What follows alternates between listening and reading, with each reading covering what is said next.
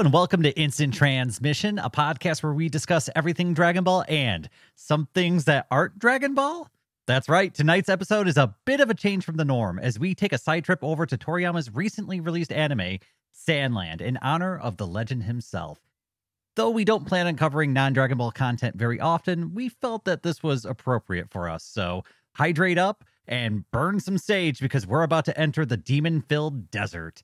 I'm your host, Dayton, and once again, I'm joined by my co-host, Todd. Hi. And like I said, tonight we'll be covering Sandland, the series, episode 1 through 6. And again, we're going to be going over roughly the first half of the series, since the whole thing is about 13 episodes long. Just to cover some basic points and dispel any confusion, Sandland was originally released as a single-volume manga in May of 2000. In August 2023, the Sandland movie was released. And then earlier this year, in March of 2024, the anime was released, titled as Sandland, the series, which is what we'll be covering tonight. And with all of that covered, was there anything you wanted to add before we got things started, Todd? I think that covers most of it. I'm excited to cover a different media that Toriyama made himself. It's interesting to see what they did with a single volume manga and turning that into an anime and even kind of expanding it. But beyond that, I'm just excited to talk about this one. Oh, we do have one more thing we should bring up is that we had not talked about whether we were watching the sub or the dub. And I was under the impression that this was a brand new anime, so I didn't even bother looking for the dub. So I may have watched it in the dub, and I believe, Todd, you watched it as sub? Or vice versa that. I'm sorry. Yeah, the inverse. So Dayton watched the Japanese dialogue with subtitles, and I watched the English dub without subtitles. I watched it that way because we normally watch the dub for Dragon Ball, and I figured the dub was going to be easier for Dayton as well. And Dayton kind of thought that there wasn't a dub out, and I failed to let him know ahead of time that there was, in fact, a dub. So it'll actually kind of be fun in this way, because we'll kind of get to do a little bit of comparing and contrasting of the voices and maybe even some of the character names and possibly even some of the writing. So it'll be kind of an interesting little experiment. Yeah, and in the future, we might flip-flop. I don't know. We haven't just talked about it yet, just to see if there's a preference or what kind of the weird nuances of the English versus Japanese voice acting kind of brings to the table. Yeah, I have a feeling I might watch the second part in Japanese just to see the difference for myself. But I'll leave that up to you, Dayton, which one you want to watch for the second part. All right, we'll talk about that later. But for right now, let's go ahead and dive into the series, which kicks off with episode 1, Departure. And this episode begins the entire series with 2 soldiers driving through the desert at night during a windstorm. They appear to be hauling water through what they claim is demon territory, when suddenly a mysterious creature begins appearing around their truck. This causes the soldiers to panic, and they end up crashing. Pulling themselves up from the wreckage, a gaggle of dark silhouetted beings approach them. The soldiers open fire to no effect, and one of them even gets their gun slashed in half by what looks like some sort of scythe. One of these creatures tells them to calm down, that they're just taking what they have, and the scene kind of zooms out and ends there. I really like the opening scene for this. I like how creepy it is. I like how they quickly mention demons, and, there are obviously these like green-eyed demons who intercept this truck and try to take things from it. But we don't really get a good look at them. We just kind of understand that they crashed this truck and they're taking something from these soldiers. And so it leaves the audience with just a lot of questions. Like, I want to know what these demons are. I want to know why they're attacking these guys. And I want to know what they look like and what they can do. Yeah, and it felt really alien to me watching this because we've been covering Dragon Ball this whole time, and we've already seen a lot of the show before we even started making our podcast, right? So I already had expectations. I already kind of knew what to look for. And even when we're watching Dragon Ball content that I haven't seen before, I usually already know the characters and kind of have expectations. This was really bizarre to me because I'm taking notes and I have no idea who any of the characters are. I don't know what the rules are. I don't know if, I mean, for all I know, there could be like blood and guts and people could be getting their heads chopped off. I don't know what's going to happen. And so I'm kind of watching with bated breath to see what's going to happen here. And the setup is pretty well done because, like I said, I don't know what to expect. Those are all really good points. And I should also actually point out, too, that neither Dayton nor I have read the manga. I'm probably going to try to do that before we do our second part of this coverage, just because I'm really curious about it.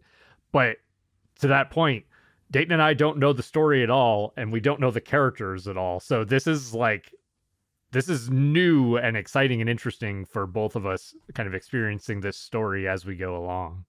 Yeah, and like when we flip over to this next scene, I don't know any of the characters and I don't know who's important, so I don't know who to focus on when I'm taking notes. And so let's go ahead and move over to a desert town where the old man sheriff is buying a pack of smokes from a small shop.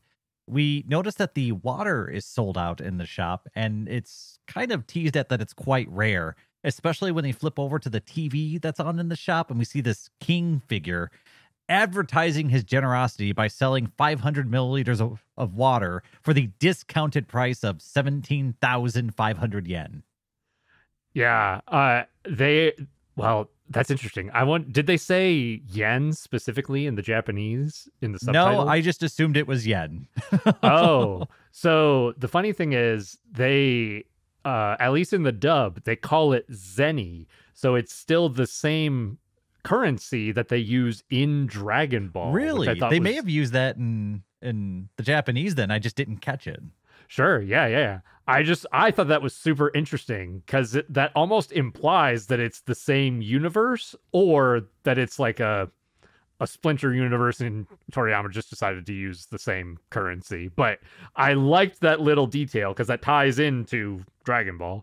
Oh, that's super interesting. Okay, so yeah, they use Zenny in this universe. But from there, we flip over to the townsfolk gathering around the town's main well. And it's revealed that this well's gone dry and that the surrounding towns have also had their wells gone dry. As the folks sort of despair, we see the sheriff kind of calming everyone down. And it flips over to a scene where he kind of calms everyone down, separates himself, and we see a child running over to him with his arm full of these water bottles. And it's revealed that he got these water bottles as generous gifts from the demons. Yeah, this is interesting. I guess as the audience, we can start to infer that, okay, maybe that's what the demons were doing who kind of ransacked this, what looked to be like a military vehicle of some sort. But that still just gives us more questions. Like, okay, they're considered demons, they're attacking humans, but are they like some sort of, Robin Hood style vigilantes? Like, are they stealing from the rich to give to the poor? Like, what is going on here exactly? Yeah, and I mean, I think we go straight from this scene to the shot of the demons traveling in a caravan. And at this point, I still don't know, like, are all of them the main characters? I don't know who to focus on here, so I take notes as best as I can. The troop of demons, we see them kind of walking with a wagon of water bottles with them, sort of gleeful and happy that they've got their quarry.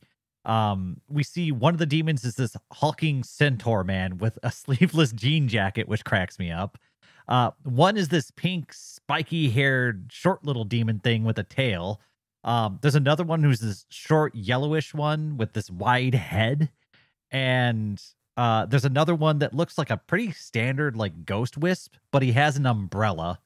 And finally, there's this fox thing that's carrying around, like, a scythe with him. So we've got a really just bizarre band of, I don't know, creatures all walking through the desert together right now. Yeah, I'm glad that you stopped to kind of narrow in on these characters because throughout this entire show so far, I love the character designs. They are very Toriyama in nature, but they have such quirky little details. Like you mentioned, the centaur with the jean jacket. There's the little guy that to me, he almost looks like a little weasel or something. Um, but all of them have that kind of Toriyama charm. And it feels very authentic. As far as like we've seen, like Dragon Ball GT, for instance, it was like Toei Animation creating characters in Toriyama's world. And a lot of those character designs don't feel like they came from Toriyama himself. These ones do. I can't even really explain that. I don't know how to put my finger on that, but there's something that just feels authentically Toriyama about them. Yeah, the Toriyama has this weird way of taking something serious and then adding some sort of twist to it that makes it a little bit more lighthearted. So these are all supposed to be demons, right? These are all supposed to be like monsters of the night, or however you want to describe them. And all of them have like a quirk that like takes that darker side and makes it a little bit more lighthearted. That's a good point. That's a good way to kind of try to synthesize what it means to be like these Toriyama characters. And I think we kind of like move forward following these demons back to what seems to be the home of the demons, and best we can tell, it's more or less they just live in a bunch of rocks. But the demon troop that we're following, they're bringing this water, these containers of water, back home to share with the other demons. And in fact, there is one demon who is a slime. I don't remember if they give his name, but they're kind of concerned for the demon's well-being. They're like, hey, he's not going to make it. And this little pink demon, I don't think we're given any of their names up to this point, but the pink demon basically like pours water onto the slime, basically rejuvenating him. Yeah, so we're seeing they refer to him as the Fiend Prince. That's what we do here at this point.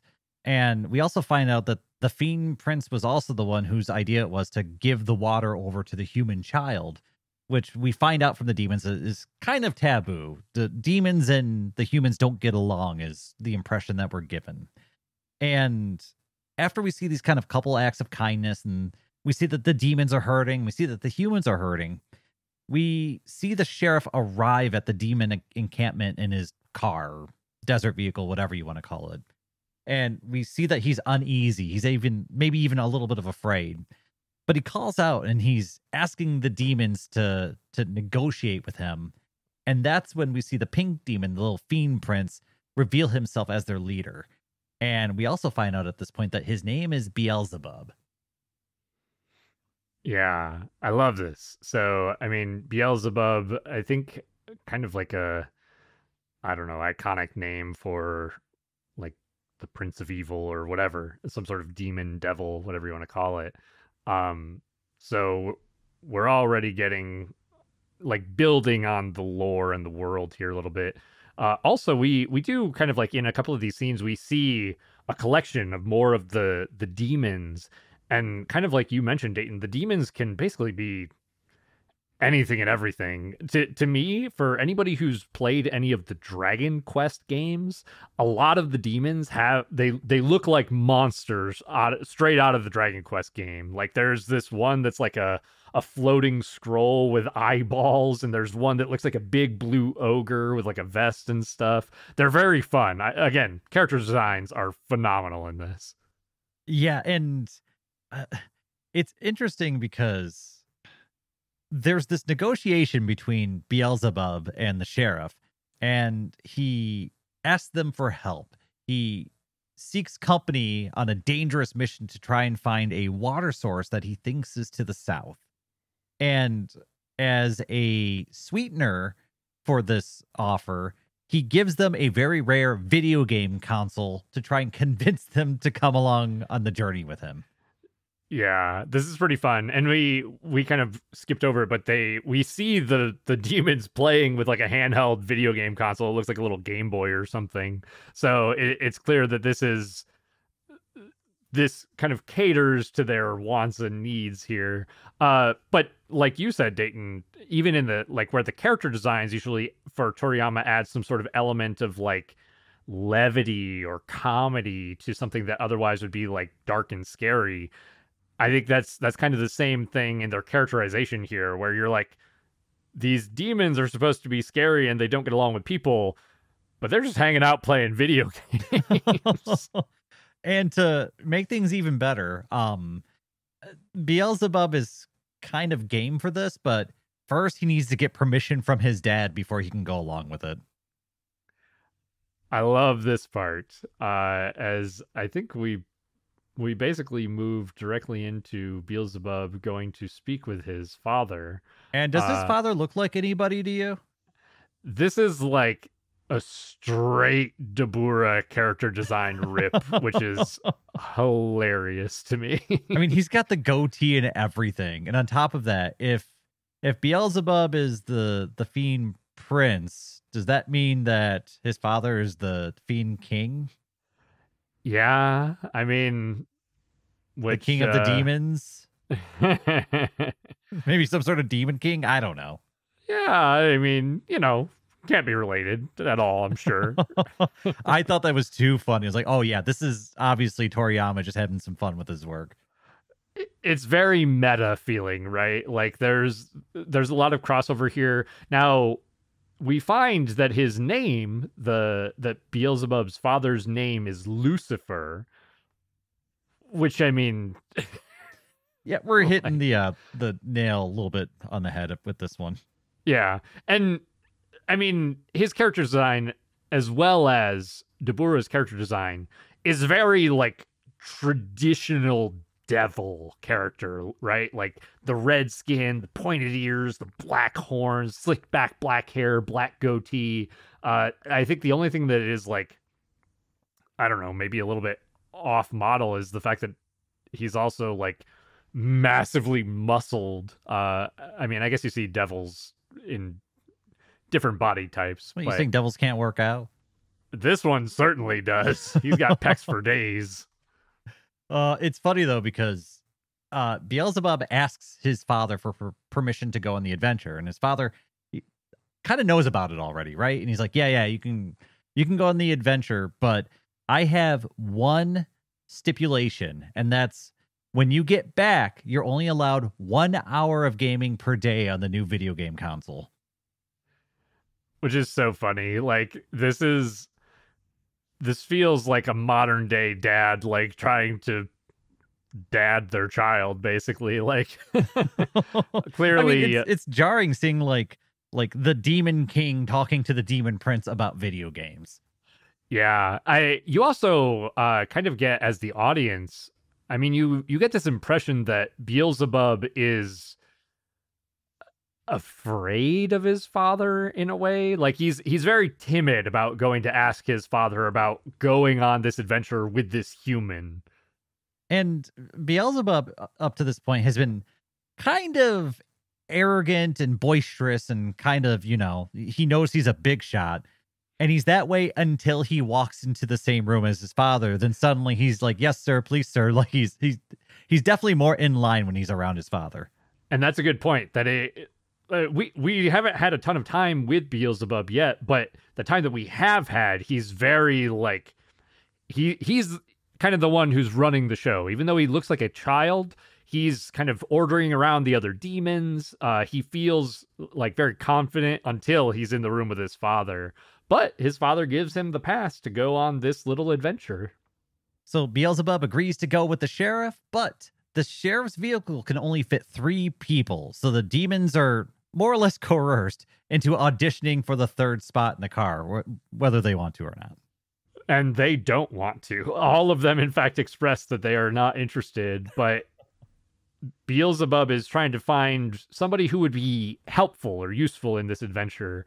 And so the demons start showing off their skills. We've got, I think, our little kind of weasel guy who has like a scythe and can slice rocks. And then we've got like a little goblin or imp who can fly, but he flies super slow. And we kind of get the impression that he might be sandbagging it so as not to get actually taken on this adventure. And then I there's love the centaur when he goes to shoot the arrow at the balloon and he accidentally hits it. He's like, "Oh no, I didn't." Oh, it's like, oh shit, I didn't mean to.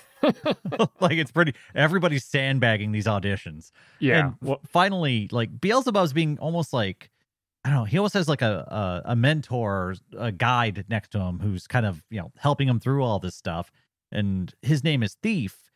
And Beelzebub goes through everybody. He's like, "Is there anyone else I missed?" And Thief's like, "No." He goes, "What about you?" He goes, well, I'm old and I got this bad back and there's no way that I could." And Beelzebub's like, "All right, fine. I've decided. Thief, you're going to come with me." And mind yeah. you, you're looking at these other demons and you see people that could fly or transform or do all this crazy stuff. And he chooses like the old man next to him. It's really jarring. And this is certainly played for comedy. Like it's it has Akira Toriyama's writing all over it, right? Like Thief's character design too. Like he looks like an old man. The only thing that he is even strange looking about him that kind of characterizes him as a demon is he has pointy ears. Beyond that, he just looks like a short old man who's like missing hair. So you're kind of like, okay, what does this guy do? But he does have the name Thief, so maybe that's a clue into what we're going to find out he can do. Well, we'll find out soon because the three take their leave, the sheriff even being nice enough to let the other two demons learn how to drive his car as they start their adventure. Yeah, this is cool. I wasn't expecting them to kind of like get on as well as they did between like the human and the demons right off the bat. But the sheriff is, I mean, he's pretty open. He's like, "Hey, you guys could drive the car. I mean, I don't really care." And you kind of see them like driving through the desert, passing by dinosaurs and stuff. It's very, I mean, visually it's very fun to watch. And the demons are loving getting the chance to drive this car. It almost feels like they're treating it kind of like a video game sort of thing. Well, and you almost see like a little bit of a smirk come across the sheriff's face. He's just kind of like appreciating almost the childish kind of nature of the demons and kind of just the raw joy that they're expressing. 100%. But that joy is cut short as we find the sheriff sees a hole in the ground and he's like, "We gotta go now." And that is shortly followed by this giant worm-looking dragon thing leaping out of the ground and immediately attacking our vehicle, trying to get in a quick snack. And I'd like to remind everybody that we are still in episode 1. This is a jam-packed episode of events. There's so much going on, and I mean, so far this has been phenomenal. This dragon worm thing is, I mean, again, character design, very, very cool. Also, I want to mention the music throughout all of this has been very good too. But our vehicle is like dipping and ducking and diving away from this dragon worm, and they're heading straight towards one of these holes, and they have some cargo on the back. And so the sheriff is telling, I think Thief's driving the car. The sheriff is like, gun it straight for that hole. Just trust me. And he goes to the back and starts to unhitch their cargo. And so with the cargo off, they soar over this hole and they escape from the worm. I was actually worried this whole time that they would have to cut the weight. And I wasn't sure if they would need to cut sheriff as a part of that weight or not, because at this point, he doesn't even have a name. He's just the sheriff. So he could be somebody who is important or isn't important. And I was kind of holding my breath to see what would happen. It's honestly a very near thing because he almost gets left behind on the cargo, right? And I think it's Beelzebub gives him a hand to kind of like pull him back onto the car. So he very nearly could have been left behind to be worm food. And this is a very short-lived victory too, because while they do escape the worm, that cart was carrying all of their supplies, their food, their gas, their water. And so now, while they escaped death by worm, they're facing death by the elements. And thankfully, the sheriff at least knows of a near-ish by town that they have just enough gas to get over to. Right. And so our protagonists basically head in that direction. And as our episode is kind of coming to a close, they basically end up hitting something, and their tires go flat, and we see that this group of ruffians, these guys who are all dressed up in like this clown regalia. I don't even know how else to describe it. I don't know about you, but I was getting some like Ginyu Force inspiration from this troop. That's true. They're pretty flamboyant, right? But they've got like pipes and clubs, and these bandits are basically, they're trying to steal whatever these guys have that is valuable. And I love this scene because our old man sheriff pulls out some tonfa, like a pair of tonfa, like nightsticks for those who don't know. But he just starts whooping ass, man. Yeah, I mean, you learn, because on this car trip over, there's this brief conversation between the sheriff and the demons, and the demons more or less reveal that, like, they actually don't kill people. Like, they're more or less mischievous, but they haven't really killed anybody. And to the contrary, the sheriff was actually involved in a war where he killed many people. So there's this kind of this ironic flip between the nature of these two groups that are sitting in this car, right? Like, you have the human with tons of blood on his hands, and then you have the demons with no blood on their hands. That's a good point. That's a good character detail that I kind of glossed over too. And it plays into the moment here. In fact, Beelzebub, I think, almost seems like nervous when he finds out that our sheriff has killed a lot of people. But you could tell the sheriff he's no stranger to combat, because he's fighting like it's over half a dozen people, I think, at one time, and he's holding his own, like whooping their asses. I mean, honestly, he's more or less winning the fight, but things take a quick turn when one of them actually pulls out a gun.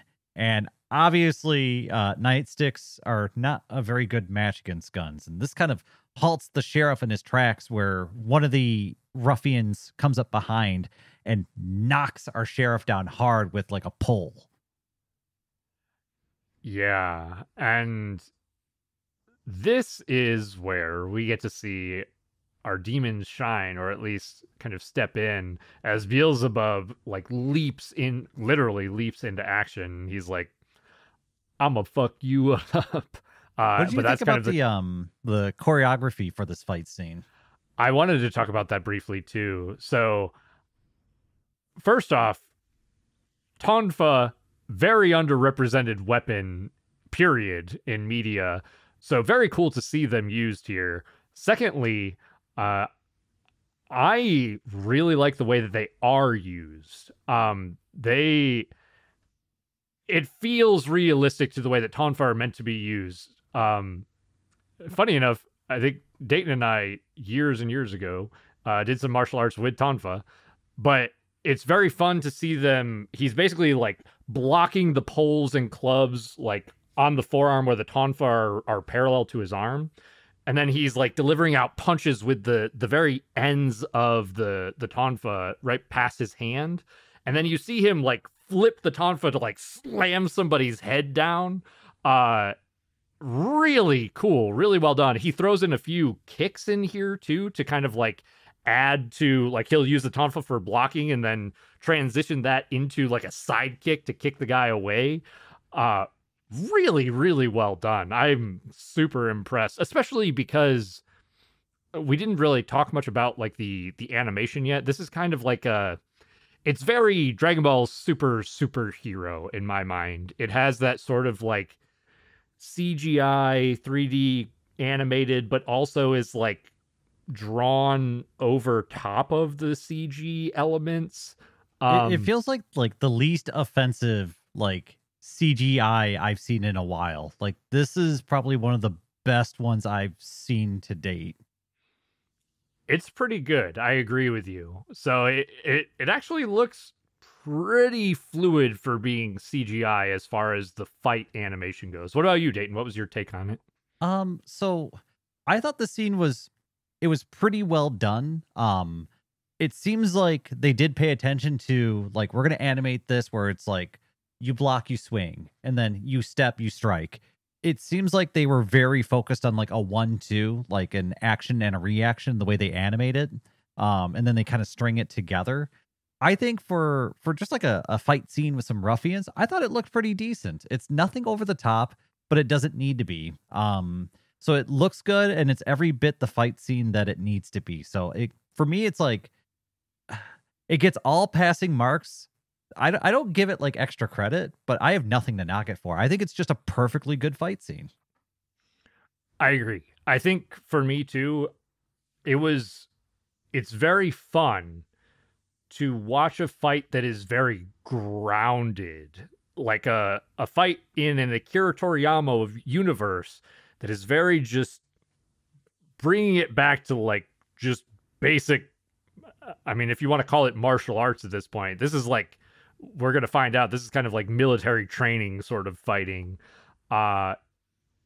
It's fun to see it just brought down to that level. It's nothing crazy. It's nothing wild. It's nothing otherworldly.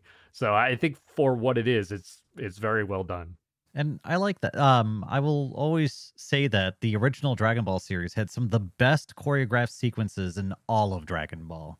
And when you bring things down, when it's less extreme, you can focus on the small fundamentals, which I think in practice look fantastic. Yeah.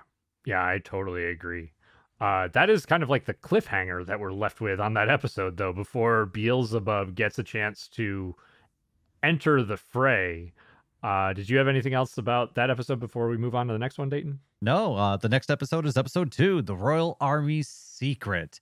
And you are correct about Beelzebub, because he just dives straight into the middle of the crowd of bandits and begins just slapping everybody around, quite literally.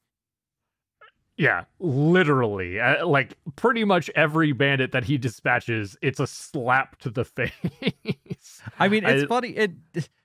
If anything, right off the bat, you start realizing that he's just having a good time here. Like, this Beelzebub character is probably pretty strong if he's delivering slaps of justice. Yeah, 100%. I mean, one of them is like a slap with his tail. Like, I think there's maybe one that he punches just based on the animation. It's a pretty quick sequence. There's nothing like terribly flashy about the way that he deals with these bandits. I can't help here in this particular moment when I was watching this episode, I couldn't help but draw some parallels here between Beelzebub and Goku. So what did you think about that, Dayton? Oh, like when we first meet Goku at the beginning of Dragon Ball, where you've got this kind of young, powerful, like wild, unpredictable kid who's just kind of laying a smackdown. Basically, in addition to that, too, just the fact that Beelzebub is almost like otherworldly strong, very similar to Goku. He also has, like, Akira Toriyama loves main characters who have tails. Like, he has this tail that he uses in combat, too, kind of like Goku in some instances. And it also has the parallel of, like, Beelzebub, we haven't seen a ton of it yet, but he feels a little bit naive to things in the world, like because he's a demon, right? So he's kind of separated from a lot of the human world. So that also, I mean, we find out that Goku is literally an alien, so he's like, he doesn't understand the human world either. There's a lot of just little parallels there. I absolutely see a lot of Kid Goku and Beelzebub. They definitely feel like, I mean, they're kind of the same archetype. Like, there are some slight differences between their personalities, but they're very similar at the same time too. Like, Beelzebub's fearless and will, fight anyone with his super strength. Goku is kind of the same way. Right. And on top of that, Beelzebub right off the bat has kind of revealed himself to be like a strong, like, fighter as a child. which is the same way we meet Goku when we meet him. And you're right about them both being naive characters, or at least naive to the human world, because Goku lived on a mountain by himself, and then Beelzebub has lived in like demon cities and hiding and hasn't really interacted with humans. So you get that kind of, that they're being introduced to society sort of aspect to this. And yeah, I think if you want to compare Beelzebub to Kid Goku, I think there's more than just a couple similarities with their story arcs and their personalities too at this point. Yeah, definitely. I don't say that as a bad thing necessarily. I just couldn't help, of course, making the parallels, given that, well, one, we are a Dragon Ball podcast, but also that it's an Akira Toriyama property too. But as we kind of continue the story, I mean, as far as fights go, this is basically a non-fight. He whoops the shit out of these bandits, and now they basically just have to deal with the fact that they no longer have transportation. Their car, it has flat tires from like a blade strip that the bandits set out for them. And so they grab whatever belongings they can carry, and they start hoofing it on foot towards the town that they were already heading towards. And yeah, they've just got they've got a while to walk as Thief continues to complain about his back. The complaining was kind of funny because Beelzebub kind of yells at him and he kind of gets himself in line and kind of knocks it off. But I don't know, I had a good laugh at that. But aside from that, once they make it over to the nearby city, the sheriff more or less tells them that they should probably stay outside the city and that he'll go in and do the negotiating and get the supplies that they need. But Beelzebub tells him, nah, don't worry about it. We'll get Thief to run in there and grab all the things we need. And despite some slight protest from the sheriff, because he is the enforcer of law and stealing is not exactly cool, he agrees to go along with it, and Thief puts on his stealing costume, which is a Santa outfit. Like, his character design is perfectly suited for a Santa costume. This was not at all what I was expecting when he was getting ready to get dressed up here, but he's basically expresses like, yeah, I mean, I'm Santa. If somebody catches me, I can get out of it by saying I'm Santa. I also think that everyone's going to be looking for Santa if you get caught. And so the second you take off that costume, you're blending in again. It's almost kind of genius. It's ridiculous and genius all at the same time. I thought it was funny, but there is an argument for it. Yeah, it is. This is a gag that I actually really enjoyed. It doesn't overstay its welcome here, I guess, but he basically runs into the town and comes back and he's like, all right, I found a few things. I found food. I found transportation. Particularly, I found transportation that's better than our current transportation. And we find quickly that he directs our heroes to a military tank. Yeah, and you would think that the sheriff would call them off at that point, but no, they decide that they're going to steal the tank. And sheriff grabs a bottle of hairspray, I believe is what it was. Mm-hmm. And he sneaks down to the tank and he stabs a hole in the side of it and throws it in, screaming poisonous gas, causing the crew of the tank to flee. I like this too. Like, it's both. Most of the stuff that we've seen so far has been well thought out and pragmatic while also being a gag at the same time. Like the hairspray was from Thief. Thief is very particular about the little remaining hair that he has on his head and likes to keep it in a very neat curl on top of his noggin. And so due to Thief having the hairspray, it let the sheriff use it as a fake bomb to vacate the tank. Yeah, so the crew flees the tank, the sheriff jumps in it, and the big guns are enough to scare off the crew. And so they load up what supplies they have and add it to the supplies that are already in the tank. And we also find out that these tanks have like anti-grav stones that control the gravity in and around the tank, which I thought was a interesting thing. It's cool. It's like a weird detail, but it's really neat. I also want to point out too, before we get too far past the tank stuff, one of the things I really, really like about Sandland is that we get to see Akira Toriyama's love for like strange monsters and worlds, as well as his love for machines and vehicles. And you really see that in the design and the details of the tank. It's like a strange, almost kind of like comical design for a tank, but it's also really well detailed and fun to look at. I'm glad you pointed that out, because even like the car that they were driving around in, like it doesn't look like a regular car. It's almost like this weird, I don't know, like diesel punk, like golf cart abomination that with like an awning that drapes over the top. Like it's hard to describe, but it's definitely very unique. It's funny because you don't really get to see Toriyama's love for like mechanical stuff and vehicles as much in Dragon Ball. Like you kind of get it with Bulma a little bit and with like the capsules and Capsule Corp.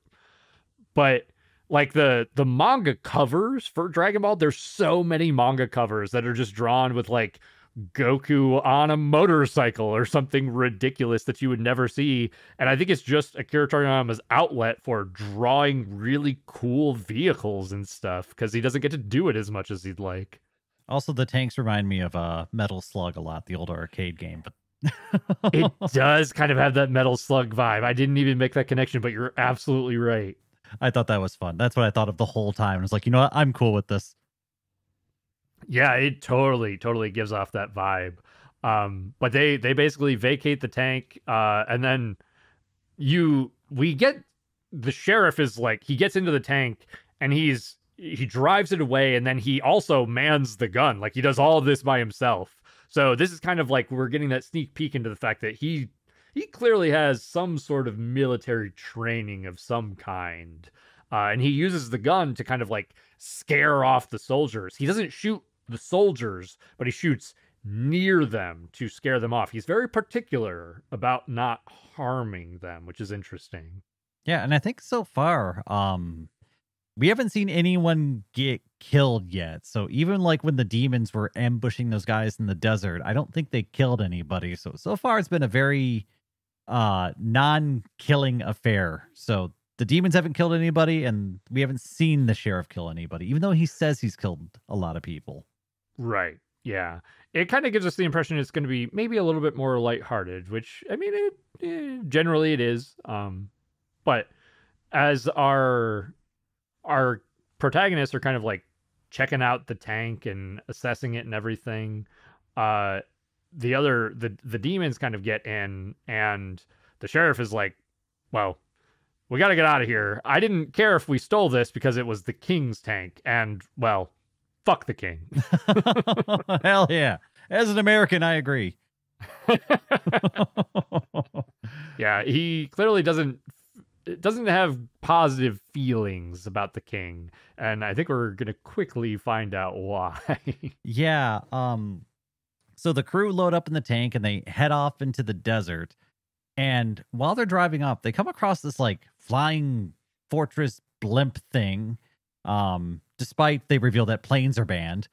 And the sheriff, I guess, kind of fakes being a soldier and greets this royal blimp of the royal army. And they radio down, what are you doing? What are you doing out here? Why aren't you responding? And the sheriff just points at the comms and shrugs, and they're like, oh, the tank's comms must be broken. We'll leave them alone, and then fly off. Which I thought, we've seen that in other shows and stuff, but it is fun to see that kind of clever play. Yeah, it's smart. We kind of see inside the king's airship, there's this, it seems like some sort of general or something. Again, I love his character design. He kind of has I forget his name. He looks a little bit like the Carmine, I think, the guy from Dragon Ball Superhero, because he has this massive, like back curled Oh, yeah. pompadour sort of hairdo with this big jaw. It's just, I love the character designs in this show. They're so fun. Yeah, and I mean, like everything we see is just weird and different. Like I said, the weird blimp thing is weird. I don't know what it is, but it's a flying device. Their tank looks weird. I mean, even just like the storage containers and stuff that they're hauling things around in are different. Like everything has like this flair to it to make it just a little bit special. That's a good point. Yeah, it makes the world feel as it should, like a little bit alien to even to us as well. But the our protagonists in the tank, they're like, we got to beeline it out of here. That was the king's blimp. They're quickly going to find out that we stole this tank, and that's exactly what happens. Is as they haul ass, the king's blimp is contacted by the soldiers who got ousted out of their tank, and they're like, oh, we got to go back and we got to beat up those people who stole our tank. We can't let this happen to the king. Yeah. So, after being notified over radio comms, the vessel turns around and begins tracking down our heroes at this point. I don't know if they're considered heroes, but they're the main characters, so I'll call them heroes for now. Sure. And it doesn't take long for this flying blimp thing to track down our heroes, even though they're trying to like hide in the desert.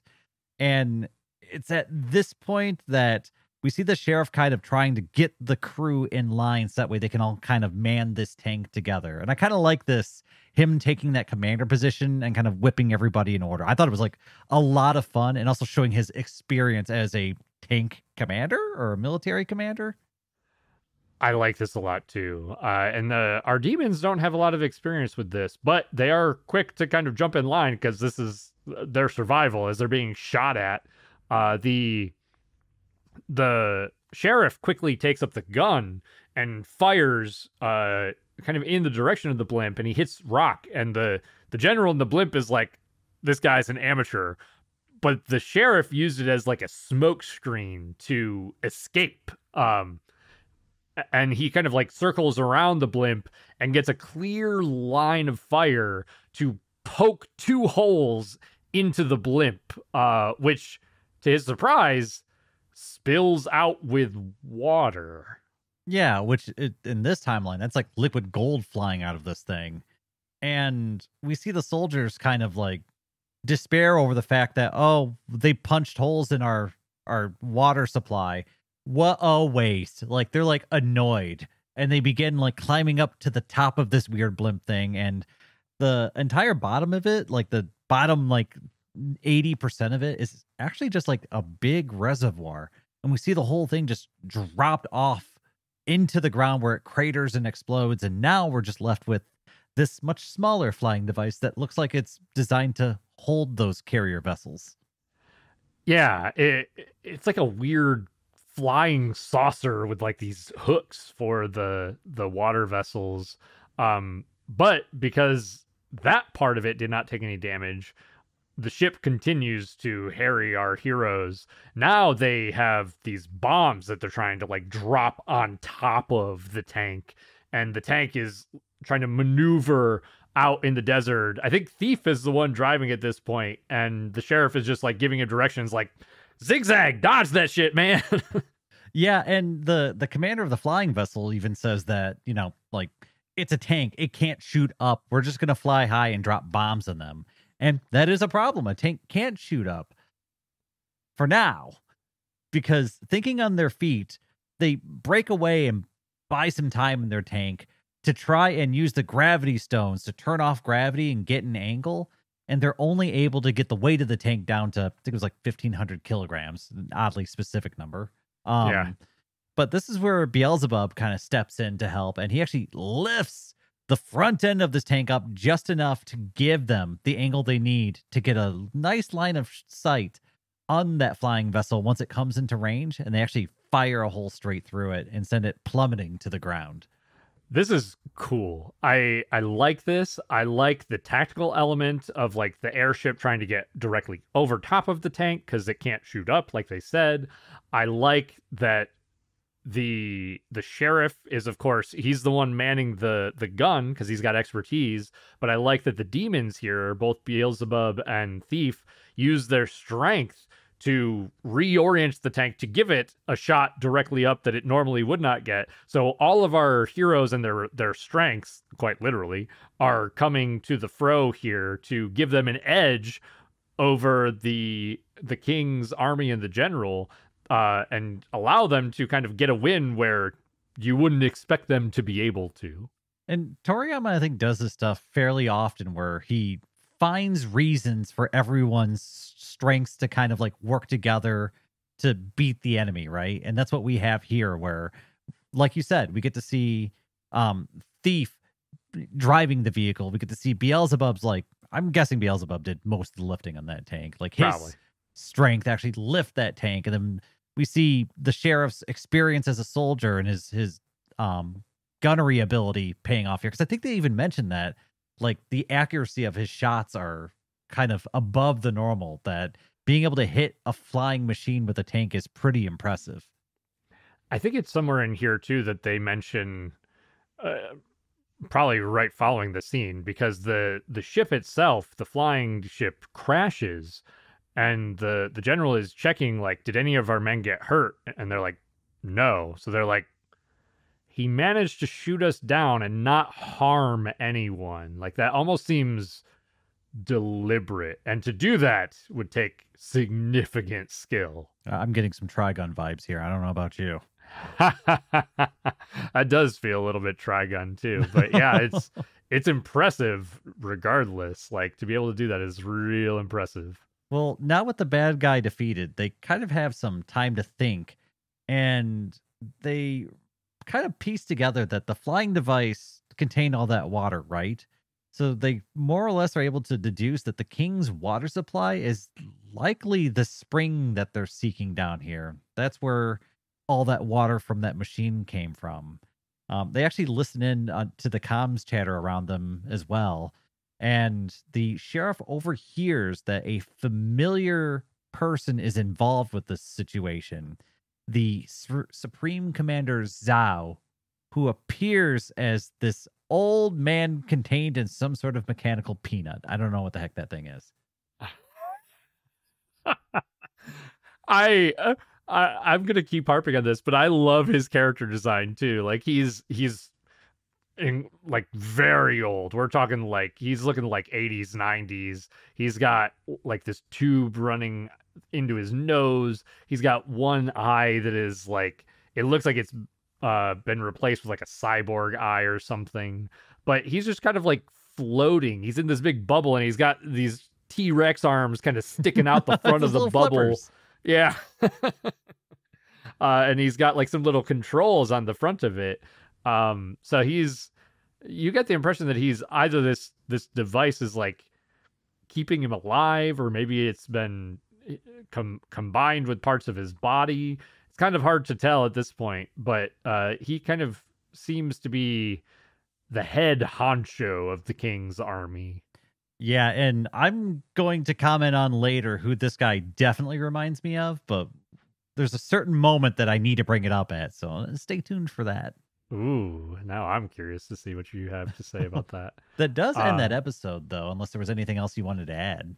Nope, that takes us to the next one. Which is episode 3, A Man Called Legend. And our crew decides to stop for the night, listening to the radio chatter, and the thing that they overhear, which is concerning, is that the king has placed a bounty on the tank crew's heads.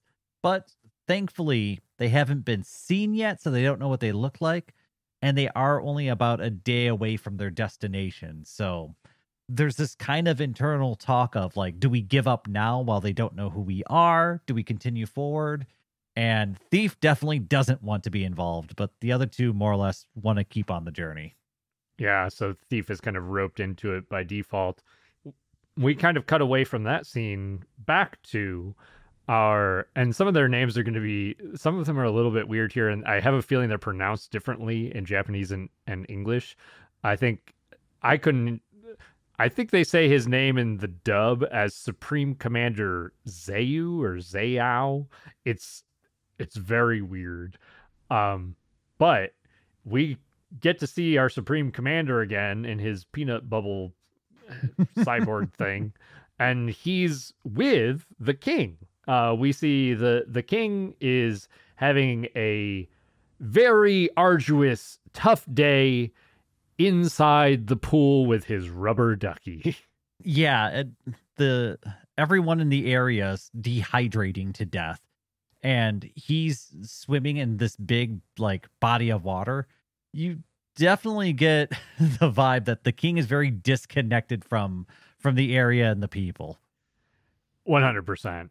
It's kind of hard to say at this point whether or not it's malicious disconnect. Like he's clearly he clearly has access to an abundance of water if he's just got this big pool and he's swimming in it, while the people of his land are,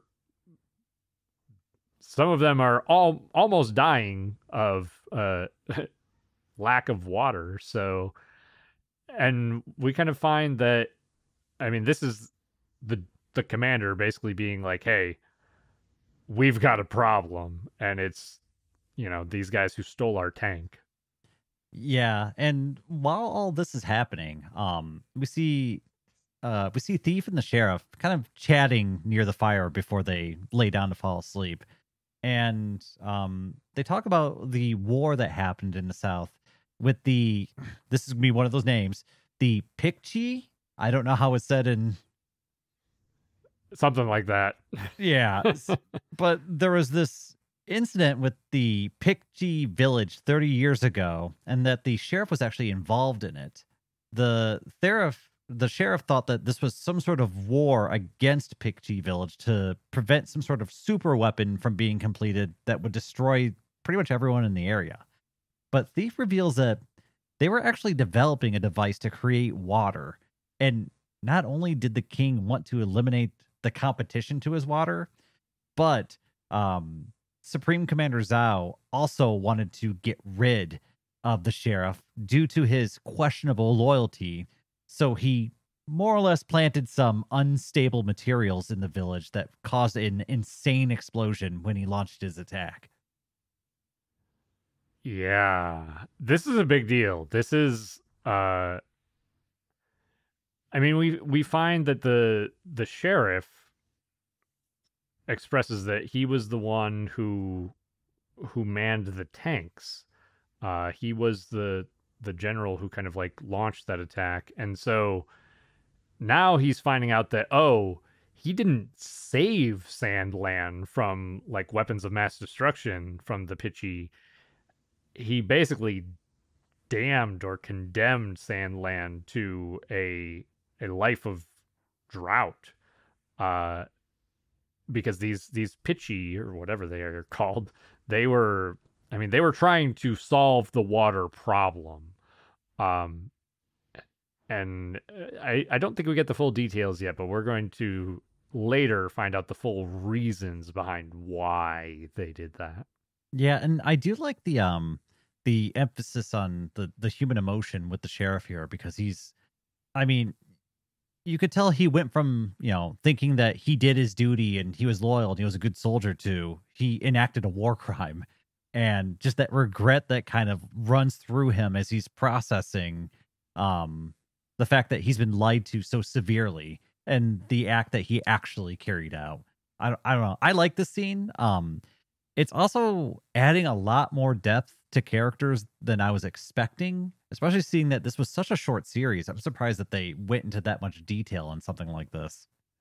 That's something that I was kind of reading online, is that people really like Sandland because it's kind of like short and succinct, but the characters have a lot of depth for something that is such a short series. So I agree with you. I really like the way that they're fleshing out the sheriff.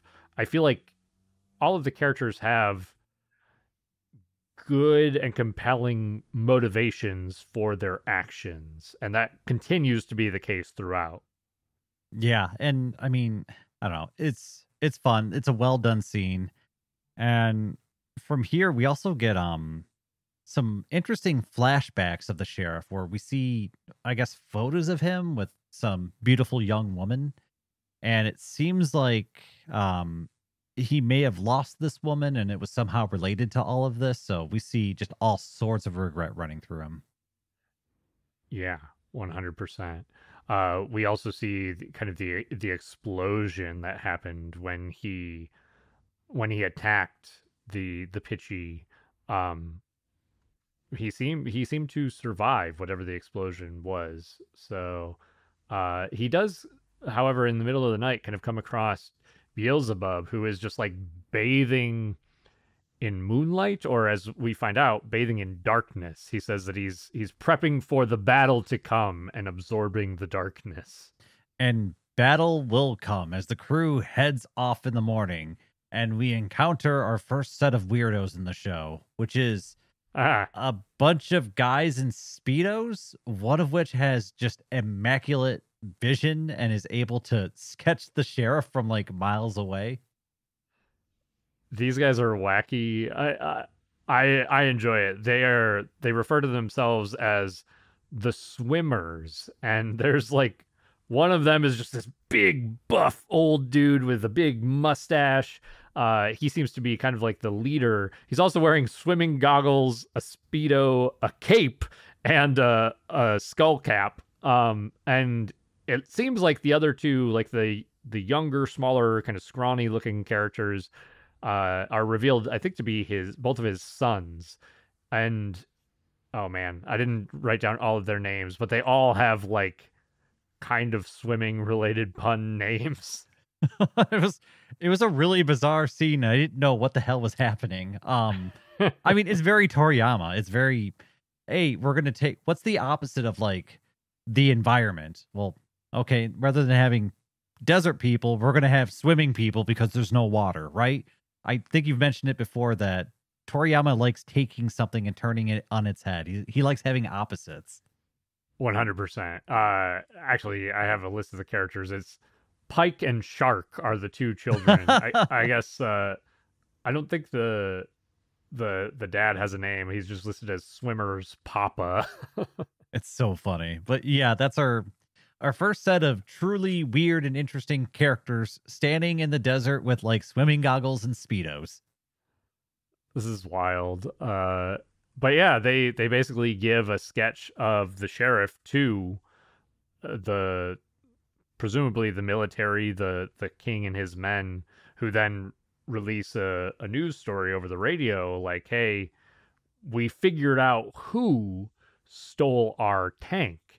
And after doing some further analysis of like the photo and some fingerprints, we found out that it is none other than General Shiva, who was the person who led the tank assault on the Pitchy about 30 years ago and was believed to be dead, actually. And they then say that they are offering a reward for either information or capture or retrieval of the dead body of General Shiva. Yeah, and with that announcement, we now know that there's a bounty out for the sheriff, and they have his name. They don't have the other names or images of the people, so the demons right now are currently safe. And the swimmers are in a race with the royal army to try and claim this announced bounty. So the swimmers aren't necessarily working with the royal army. They're actually kind of competing against them to make sure that they get the bounty and it doesn't get taken from them. Right. So we almost have this sort of third party here working as their own entity. And this turns into the four of the king's tanks show up on the scene, kind of like tracking down our protagonists in their tank. They basically used they gave one of the swimmers a tracking device and used it to track them down. And now we're basically in full on combat. Well, actually, I'm sorry, I forgot, because first, General Shiva, whatever we want to call him now. The I'm going to call him General Shiva. Yeah. He does have like a dozen names. I think we found out he was calling himself like Ro or Rao, I think was the name he was giving. I'll call him Shiva. But Shiva basically gets on the radio and says, "Hey, I'm trying to find water. I'm heading south to do so. I want to give that water to the people. So, let me do my thing and I'm going to help the people."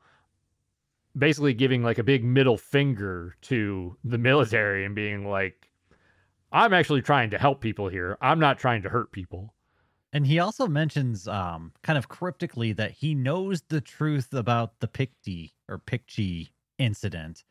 And this is important because the tank crew that's hunting them listens to all of this, including the commander from the blimp who's leading this tank crew with his nice little swirly hair thing, whatever you call that. Hell yeah.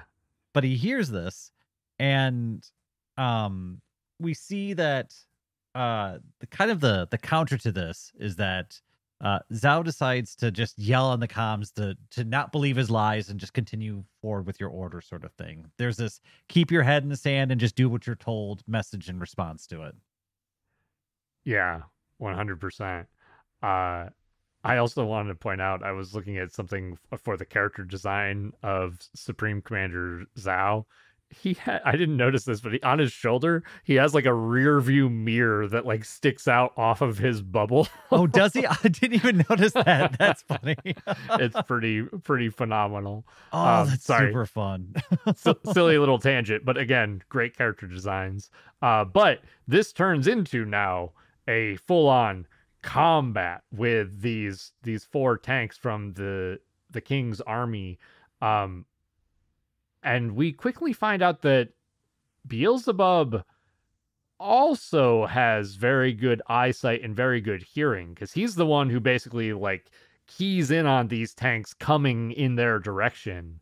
And so this gives Shiva, our sheriff, the idea to be like, all right, Beelzebub, you're my eyes and ears. I need you to tell me what's going on. We're going to outmaneuver these tanks.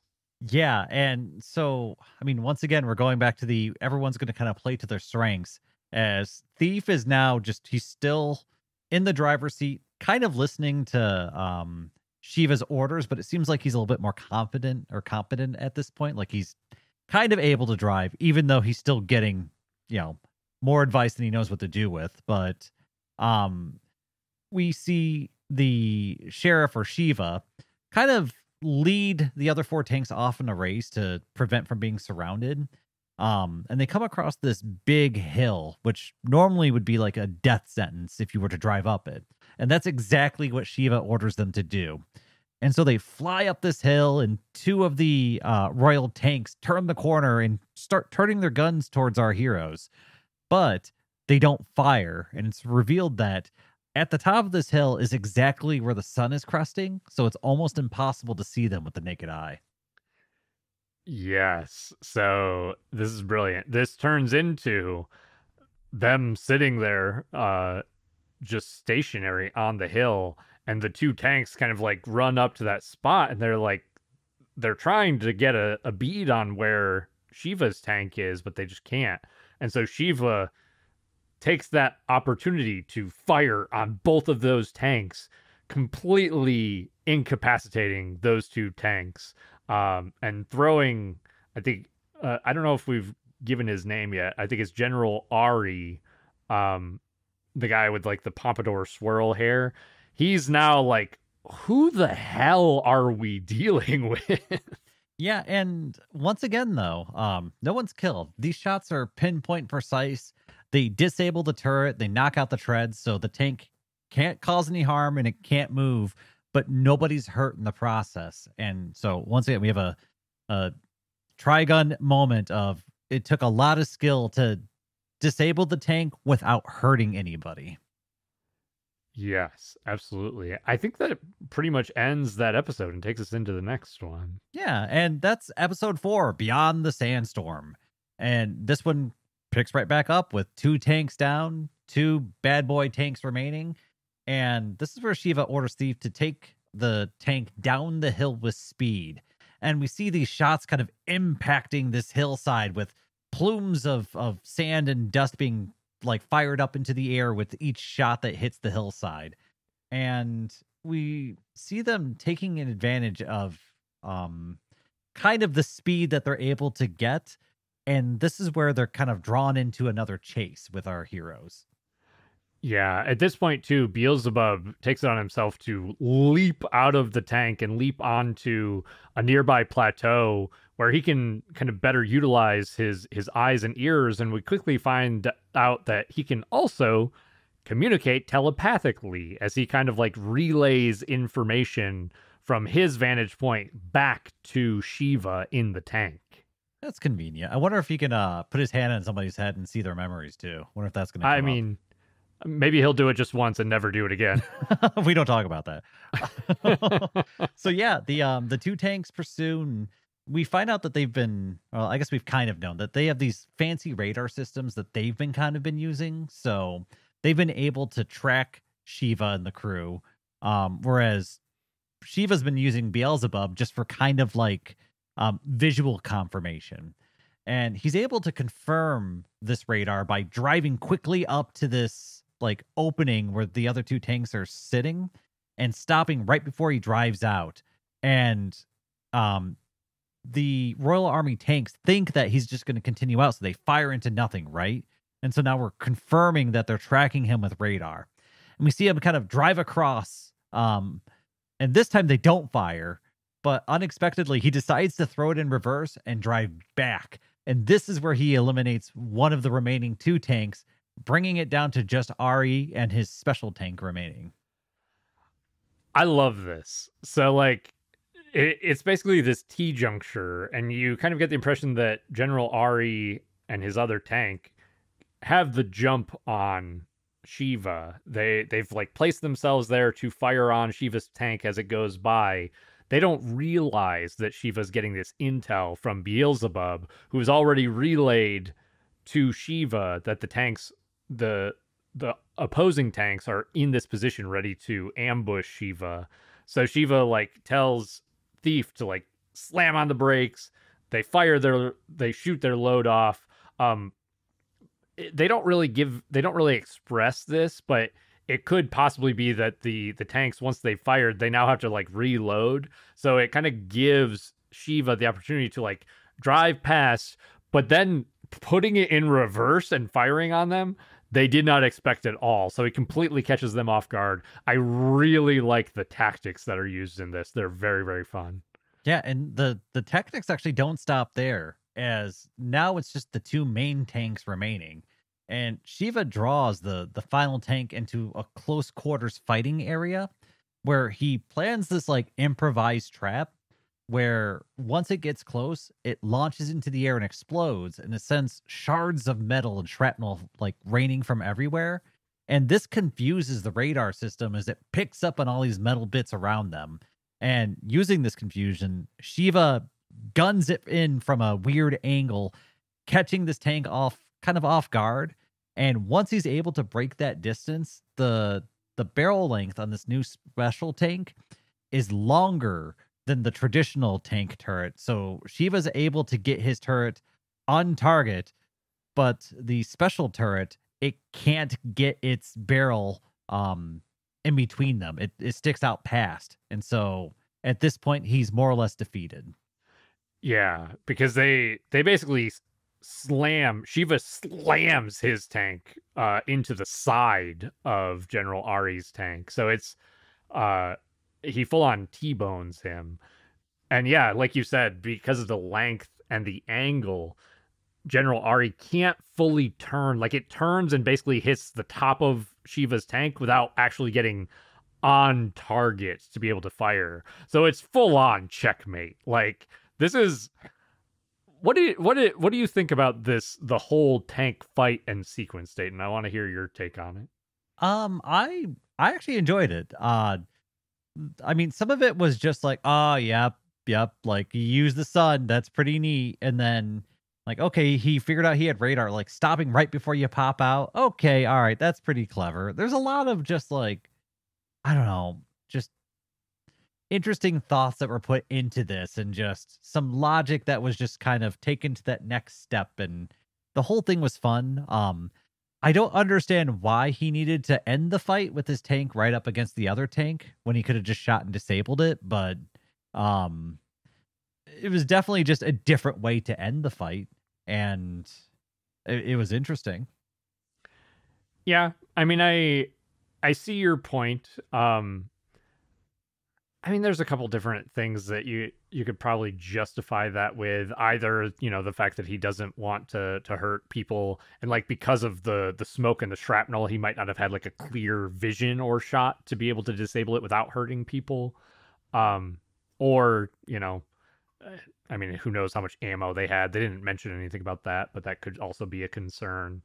All of it's, I don't know, it's interesting. Like, I really enjoyed the tank fight. Once more, this is like getting to see Akira Toriyama, his idea of military combat, which, I mean, you could argue maybe the Red Ribbon Army, we kind of see that there, but that is not really like military tactics beyond. I mean, they were like, a military fighting like a little god boy, so the tactics are a little different.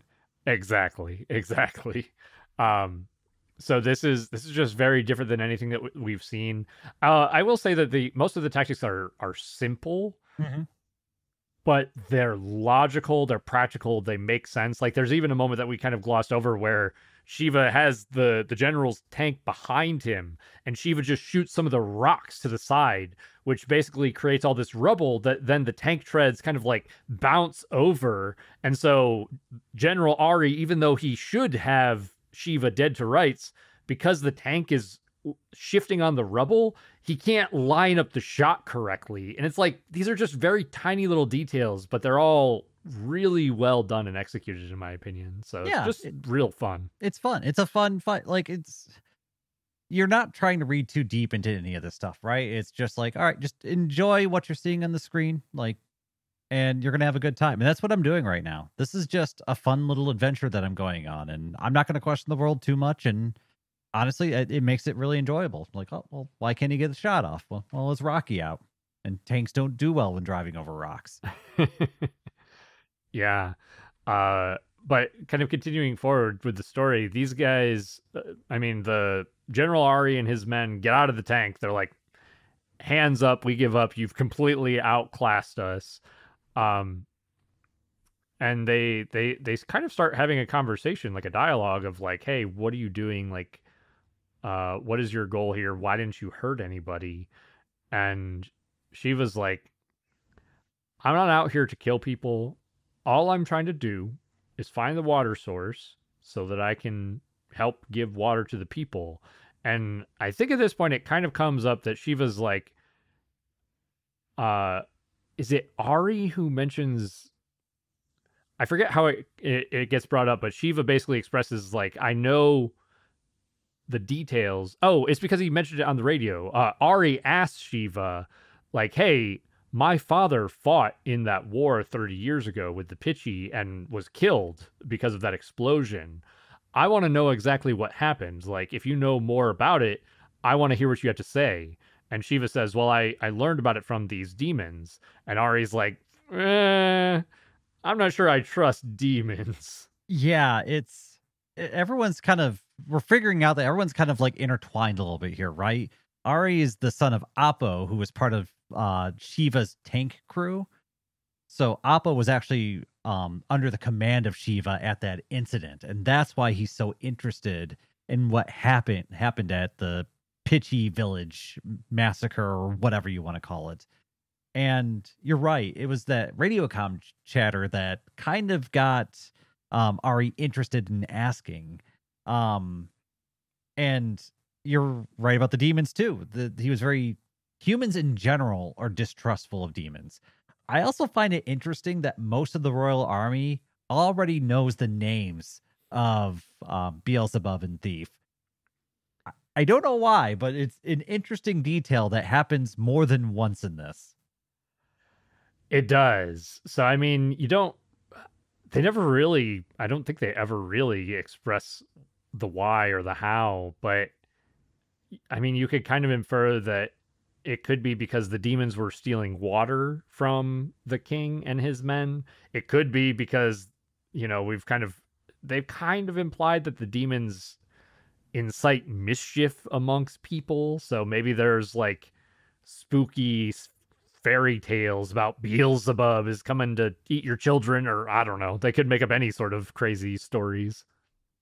Yeah, and I mean, we're gonna work through this distrust pretty quick when the swimmers decide to launch a blast at this little meeting that's happening, and Beelzebub actually hears it. He picks up on the inbound round and picks up a rock and jumps into the way and basically saves all the humans' lives at this point.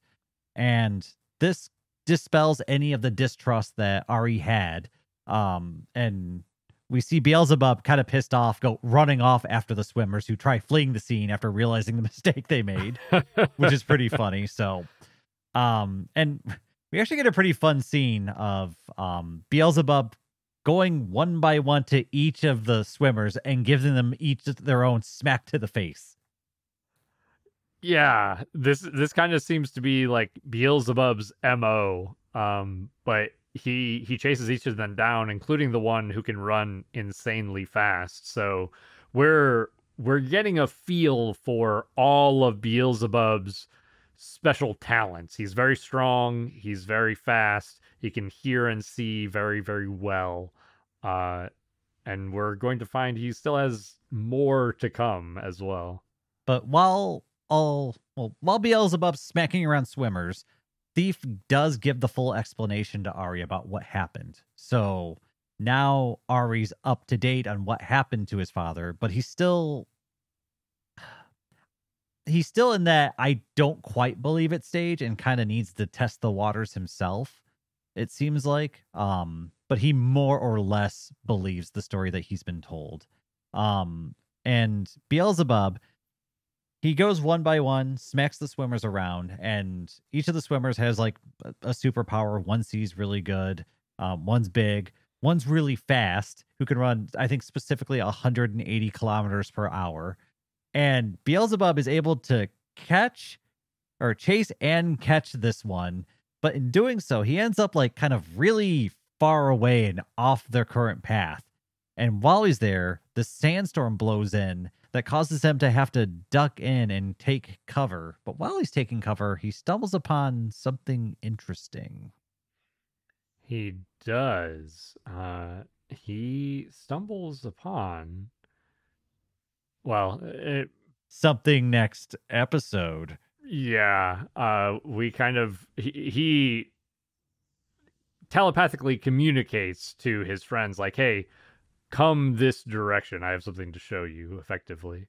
The one thing I really like here at the end of this episode is that Ari actually contacts the king, and he baits out who was really involved in the Pitchy incident. And he learns that this whole thing was actually Commander Zhao's machination. So the king actually didn't give the order and probably didn't have really anything to do with it. Yeah, he asked the king directly, like, "Hey, did you give this command?" And the king's like, "No." And I think we do. I think we get just barely like the one shot reveal of what Beelzebub found at the very tail end, and it looks to be a spring of water. Yeah, and I'm just going to jump to the next one because, well, the next one is episode 5, The Terrifying Insect Men, which I just seeing that name was like, I don't know how we get there, but okay. Also, the intro, we didn't talk about the intro, but the intro has a bunch of the insect men in it, so I kind of knew what we were encountering. Yeah, and anime intros tend to do that as far as spoilers go, as well as we've talked about the episode names. I don't think that I'm overly upset about that spoiler necessarily. It's though. fine. Like, I mean, Dragon Ball has some of the most spoily episode names I've ever seen. Yeah, like we know that there's going to be conflict, and if we know that it's insect men, like, I mean, it's kind of interesting. I mean, it's better than like, Goku beaten by Cell, Gohan next? Question mark. Yeah, exactly. Those, I'm pretty sure that is like almost a verbatim episode title, something like that. But anyway, we show our heroes kind of admiring, or I'm sorry, you were right about Beelzebub kind of directing our heroes to where this oasis is, and we get a shot of our heroes admiring the oasis, postulating that the king likely banned planes to keep people from finding water reserves like this one, which I love. That's such a nice little detail to be like, oh, planes are banned. And you're just like, that's weird. And then there's actually a very reasonable explanation for it. I don't know. It kind of blew my mind a little bit that it was that well thought out. I like that a lot too. And I don't know about reasonable explanation. It's definitely it's logical within the world, but it's not reasonable to ban planes so people can't find water.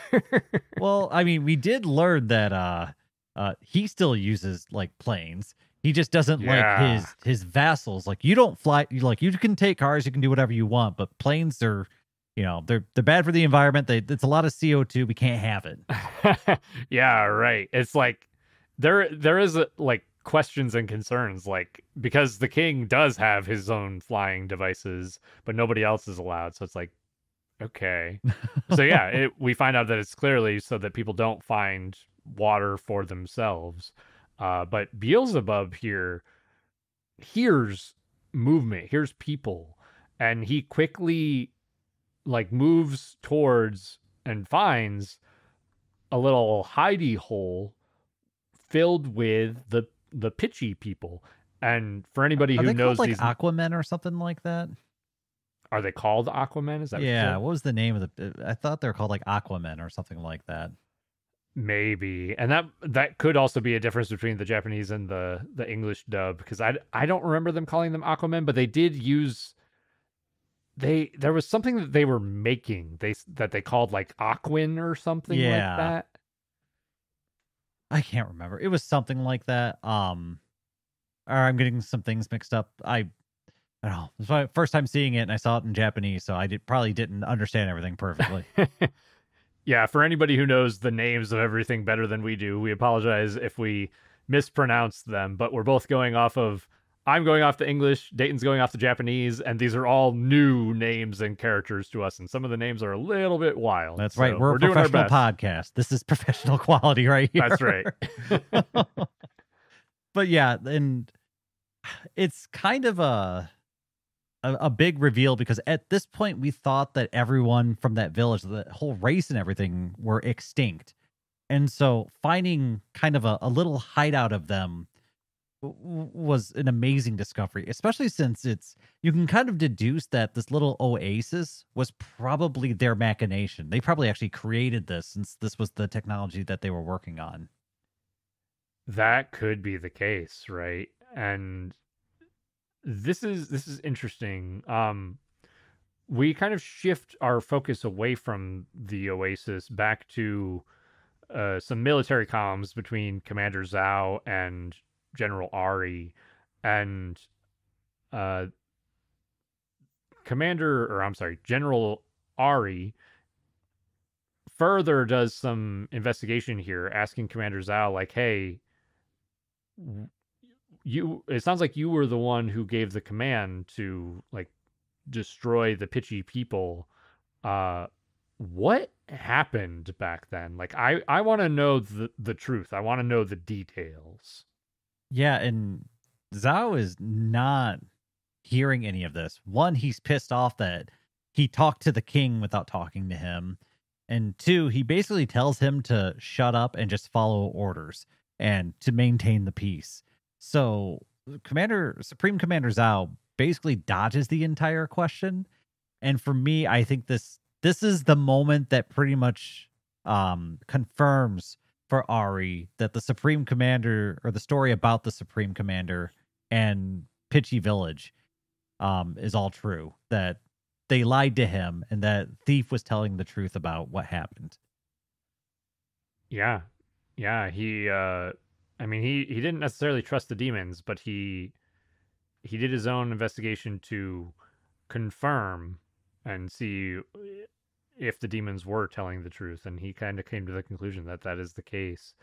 We kind of cut back now that he's had that epiphany to our protagonist, and Beelzebub kind of reveals to Thief and Shiva that, you know, the Pitchy are here. Shiva's like, if that's the case, I want to leave this oasis alone. I want them. I've already done terrible things to their people. I want them to have some peace and keep their oasis. It's theirs.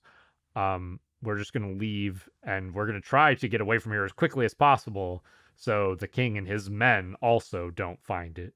Yeah, and it's funny because Beelzebub basically says like, "Yeah, I knew you were going to say that, so I'm on board." And so it's not an argument. They're all kind of on the same page at this point that they've gone through enough. We're going to pretend like we never saw them. And so the Pitchy are more or less left in peace in their little probably self-made oasis. Yeah. Uh, Shiva even gives like a little bit of a bow and like a little prayer or an apology for everything he's done, even though they really have to get out of there quickly. Um, and they, let's see, moving on from there as Well, the they, Royal Army is still in pursuit of our heroes, and we see that they're kind of like keeping tabs on them with like aircraft or something. And this is where they discover the demons working alongside Shiva. And speaking of Shiva, this is where we learn that his first name is Rao or Ro or something like that. there it is. So he more or less uh, tells everyone, all the demons, his now friends at this point, to start using his first name, which is Ro or Rao. And Beelzebub tells him to stop referring to him as Prince and to start using his name, which I've been doing this whole time. But everyone more or less becomes better friends at this point because they've just gone through so darn much. That's right. I also kind of like that. I'm going to keep calling him Shiva just to make things easy. Shiva calls Beelzebub Beels, like gives him a little nickname, and Thief is like, "Can I stop calling you Prince?" And he's like, "No." Servant? You're still a servant. That's right. Oh, that's funny. Well, the Supreme Commander Zhao gives the order for Ari and his not Ari. Yeah, it is Ari. Yeah. Ari and his squadron to return home. And Ari contemplates this for a moment, realizing that he's likely being called back for punishment. And so he just opens up comms and then announces to all the guards at the water source that they are relieved from their duties, and then describes the location that the water source is at in case anyone forgot where it was, but that it's super duper secret and don't tell anyone. I love this. I mean, once more, like people just getting on comms and giving Commander Zhao and the King's army the big middle finger, like, and even Thief is like, "Don't these idiots understand we can hear them?" And Shiva's like, no, this is deliberate. Like, this is very clearly on purpose. So Ari definitely trying to help Shiva in this instance, and that kind of gives Shiva like, okay, I guess we're following the river south to find the king's water source. It's also really interesting too because of the um similarities between Shiva and Ari, where they were both. Shiva was a low-level commander when he was in the military, and Ari is currently kind of a low-level commander or general in the military. And we see Shiva, who's, was in that role, kind of his main combatant at this point is somebody who is in that role. So it is kind of interesting to see that dynamic between those two characters. It's a really good point. That Shiva is almost like the he's been through what Ari's been through, so he's kind of seen the other side of it at this point. And we kind of shift over to a scene which is going to be uh, keying us into our title card for this episode here, as Commander Zhao is like, we need the insect men. Get them ready now. I want them to attack Shiva. I don't want anything happening to the water supply. And these like scientists are like, the insect men aren't ready. They could attack anybody. And he's like, I don't give a shit. Put bombs in them. Give me the detonator and we'll be good to go. I love it. Also, I do like from now on using the phrase "we need the insect men" instead of saying we're in trouble, because that is such a better way to put that. Also, like, the freaking science facility thing that they're at is like this big, tall, weird looking building that then sinks into the ground after he asks for it. Like, I don't know what the hell is going on. I don't know what this building is, but this whole thing's freaking weird. Yeah, I didn't even think about that. But yeah, I presume that's, I don't know, some sort of defensive measure. It's like, oh, hi, I'm at the building with the insect men. It just goes underground. Yeah, it is kind of wacky.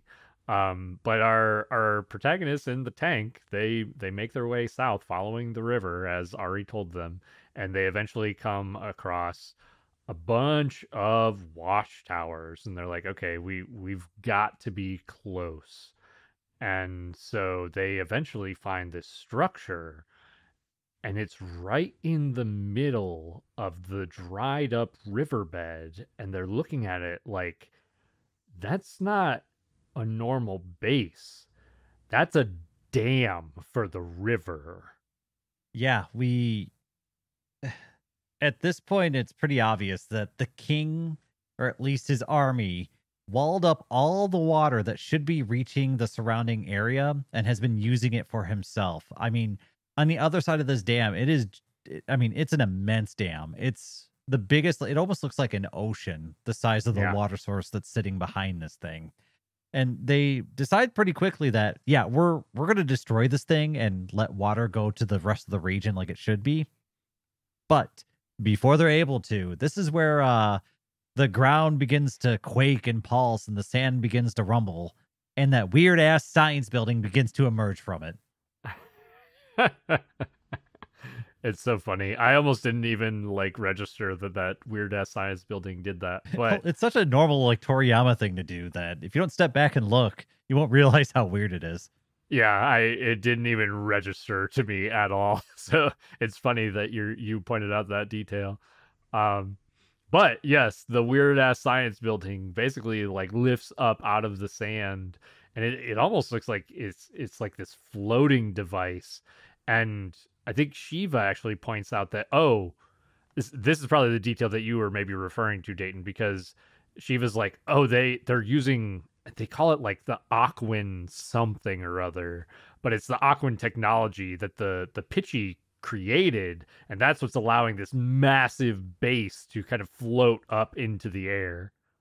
Yeah, I love the tie in that. Like every time they build a little bit of lore, they draw something from it. So it's very, I don't know, elegantly written. Well, to not only punctuate that this weird building that goes underground and now flies, but it also is like a military base too, so it has like guns and turrets all over it, and so it's also some sort of war machine. This is the weirdest building I think I've seen in a while in a show, because it does everything. It flies through the ground. It's a science structure.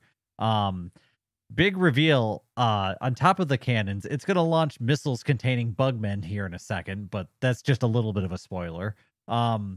This is a weird ass building, but yes. What? Zhao reveals himself from this floating building, does some taunting and shit talking, and then this is where the bug missiles are launched.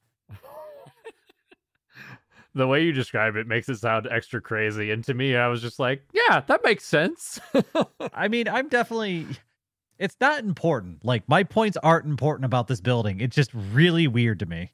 Yeah, that's pretty funny. But for whatever weird science they've been doing, For science. these like pods that they fire out at our protagonists split open to reveal these slime covered insect men. They kind of have, I don't know, best I could tell, they kind of have like this praying mantis vibe to them. But they're big, and they've got like these claws at the ends of their hands, and they move forward to attack our protagonists. And Shiva's like, we gotta go. We gotta get in the tank. Yeah, so the sheriff or Shiva or Rao or Ro, he quickly scoops up the crew and carries them back to the tank because I believe, oh, that's right, Beelzebub actually steps forward to fight one of them. And he's kind of cocky. He's like flexing. He's rolling his arms over like, yeah, I'm going to smash some bugs. Well, a single punch from one of the bugs, which it's funny that he got punched by a bug, just sends him like flying and sprawling and basically knocks him out. And this is where Shiva's forced to scoop him up and grab Thief. And that's where they get back to the tank and they begin trying to flee the scene because it's looking pretty bad. Yeah, Shiva gets straight popped in the mouth. And then they start driving away in the tank, and the bugs start to like get on top of the tank. Like, these bugs are supercharged. They can run fast. They're very strong. They manage to kind of like close the hatches and start firing on the bugs. But there's so many of them that they can't take them all out. And the bugs start to like leap onto the tank and just start like pummeling it, putting dents into it. And you can tell that given a few more moments, the bugs are going to break through, and they full on like lift the tank up off of its treads to stop the tank. And our heroes look like they're in quite a bit of trouble. Yeah, but thankfully, Beelzebub's better now, and he kind of gets his composure back, and he marches back outside, ready to start round 2 with the bugs. And that leads us right into our next episode, which is episode 6, The Fiend Beelzebub. Yeah, this one, I mean, starts with Beelzebub. I mean, he's ready for action. He goes straight to it. He like leads the bugs away from the tank. And I think this is really like our first true fight scene with Beelzebub. The other ones have just been him like slapping the shit out of some people. This is, I mean, he's throwing like full on donkey kicks. He gets knocked into the dirt a couple of times by punches. He's throwing headbutts and haymakers and uppercuts. This is pretty fun to watch, to get to see him like go full out against these bugs. Yeah, there's even a decent sequence of shots where we see our little Prince Fiend or Fiend Prince slinging a high kick around into a bug's head, then follows that up with a guard against a kick that was coming back at him that sends him sliding back on his back foot. Then we see him step up and off the leg of one of the bugmen to push up into a kick that he delivers back. And while he's flying backwards through the air after delivering that kick, this is where we see a bug like jump up and like soccer kick him, like spinning soccer kick him into the mountainside. It's a fun little sequence. And I don't know, I had to take notes on that because I like that original Dragon Ball fight sequence feel. And there's a lot of that to this. It very much feels that way. Yeah. Any of the action in this that they like really focus in on has been very solid, especially I would say for the sort of CG animation that they're working with here. And this kind of leads into Shiva firing on the bugmen from the tank, trying to back Beelzebub up. And both Thief and Beelzebub are like, don't. Beelzebub doesn't need your help. We need to focus on taking out Commander Zhao. He's the real problem here. Yeah, and Shiva struggles with this because he's watching, at this point, one of his friends just kind of get circle beaten as he, at one point, is even lying on the ground. All the bugs just like stomping and punching him. And so it's tough for him, but eventually he does kind of give up that notion and continue forward. And we even see Beelzebub be lifted up and impaled by the clawed hand of one of these bugs. But Thief continues to tell him not to worry, that everything's still all right. And I mean, it's interesting because this feels like a Dragon Ball trope, because we're going from the kind of this low point, right, where you're overwhelmed and you're on the verge of defeat, and Beelzebub goes from that to screaming in anger. We see red flash across his eyes, steam pouring from his nostrils as he grits his teeth in anger, and there's almost kind of this aura of energy that begins to kind of appear around him. This is very Dragon Ball at this point. I mean, this is fully like Beelzebub's Super Saiyan equivalent here, right? Like, as you said, this plays into the Dragon Ball tropes 100%. And I like too that they already kind of alluded to this. Like, we had the scene with Beelzebub at nighttime being like, I'm absorbing the darkness for the fight to come. So it also doesn't come out of nowhere, which I like a lot. And this turns into a full-on ass whooping for these insect men. You even see, like, when Beelzebub goes to punch one of them, he almost like teleports. It almost looks like an instant transmission sort of thing, as his Nice plug. speed hey. As his speed and power has like vastly increased. And he also, when he gets punched by the bugs at this point, he full on no sells it. Like, his head just turns like a Vegeta sort of deal, and then he just returns with his own punch, knocking them back into the rocks. Yeah, and I mean, this is a smackdown, right? Like, if he takes a blow, his counter blow is 10 times as hard, and it sends these bugs that just sprawling onto the ground. And Zhao panics. He screams for all the insect men to attack. And through the unrighteous smackdown, we see everything they do kind of fail. There's even a moment when the bugs whip out their weird blue tongues and they pin down the Fiend Prince. And it's at this point we see him erupt in this red demonic energy that defeats all the bugmen simultaneously. Yeah, this is cool. Again, this is like a Dragon Ball like aura blast that shoots out from him. The only thing that I will say that I would have liked to have seen more of in this fight, and I don't know if this is a limitation of either the CGI or just the fact that this is geared more towards like a younger audience, because these are just insect men, these are basically monsters, this would have been the perfect time for Beelzebub to just rip them apart, like dismember them, rip their limbs off, see like purple blood or whatever just get flung about, and just be super visceral and over the top with the violence. But we didn't quite get that, unfortunately. I was kind of expecting it to. It does get a little bit gruesome, though, because with the defeat of the Bugmen, we see Beelzebub trying to speak with one of them, but before a conversation can really happen, this is where Zhao triggers the detonator and the bugs begin to explode. And all that's left is a crater and the Fiend Prince lying motionless in the center.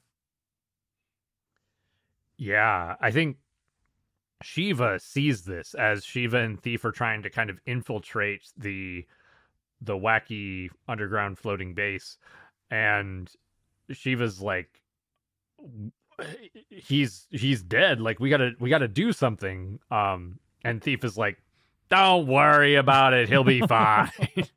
Yeah, I love how Thief is just like so nonchalant about all this, like watching his prince just be stabbed and brutally beaten and exploded. And I guess this is probably just another Tuesday for a demon. Yeah, I mean, this just seems like the norm for them. And I mean, Shiva's pretty upset, but their Thief pushes Shiva to be like, hey, we need to take care of Commander Zhao. Don't worry about the prince. We've got our own goal. The prince is kind of giving us this opportunity. And so they kind of continue to infiltrate full on Death Star style. And we get some of the soldiers now trying to to stop Shiva and Thief, and it turns into a bit of a firefight. There's kind of a funny moment. I don't think that we touched on this, but Shiva previously had mentioned, like, he carries a gun with him, but he had told the demons that it doesn't have any ammo in it, that he didn't use it because ammo's too expensive to actually keep around. And then he fires the gun and like hits an air valve or something to distract the guards. And Thief is like, "What the hell, man? You said it didn't have any bullets." And he's like, "Well, I didn't know if I could trust you." That It's pretty funny, especially because they really didn't trust each other at the beginning. Yeah, which shows a lot for their character growth in a very short amount of time. But Thief basically tells Shiva, "Hey, you go ahead. I'll take care of this." And the next scene with Thief going through the ship and just throwing poop bombs. I don't even know what to say about it. It feels very much like a Toriyama gag, but they're literally spiked poop bombs of poison gas. Well, I think he's kind of stealing the Shiva's idea with the tank from earlier, where he threw the hairspray and said it was poison, because I think they were using the poop bombs earlier to try and set the mood in an earlier scene when Shiva was being walked through the Demon King's lair. So I think they're just smoke, and I think it's just kind of poop smelling smoke is all it is.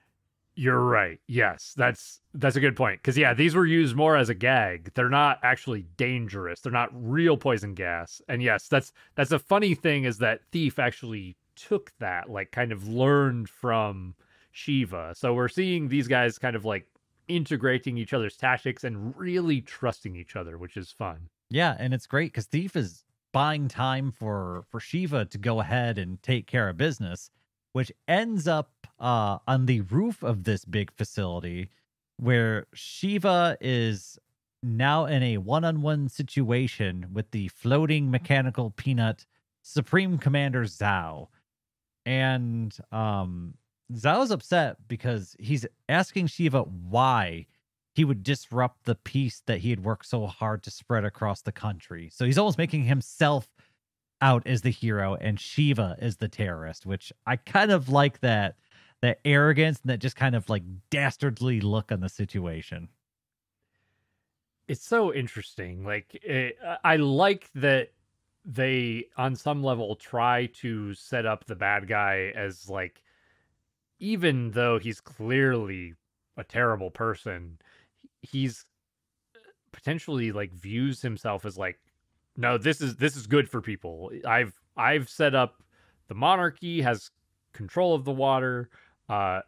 There's peace because people, I don't know if he thinks that people aren't fighting over the water or whatever, but I mean, he's so detached from what reality is. He's almost like the means to an end kind of guy, where it doesn't matter how many eggs you have to break. It's just as long as we make the omelet.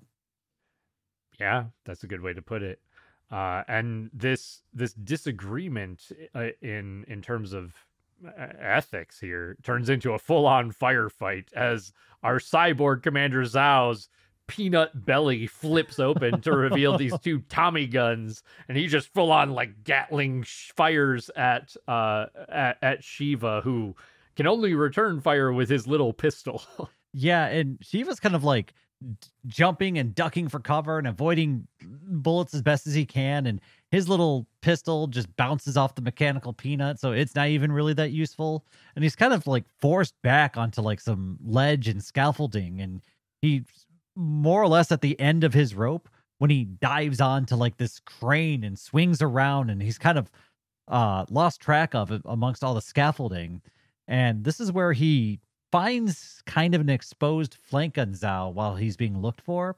And this is where he fires a couple of his own shots into the vulnerable machine gun belly of the mechanical peanut. And now Supreme Commander Zhao is gunless?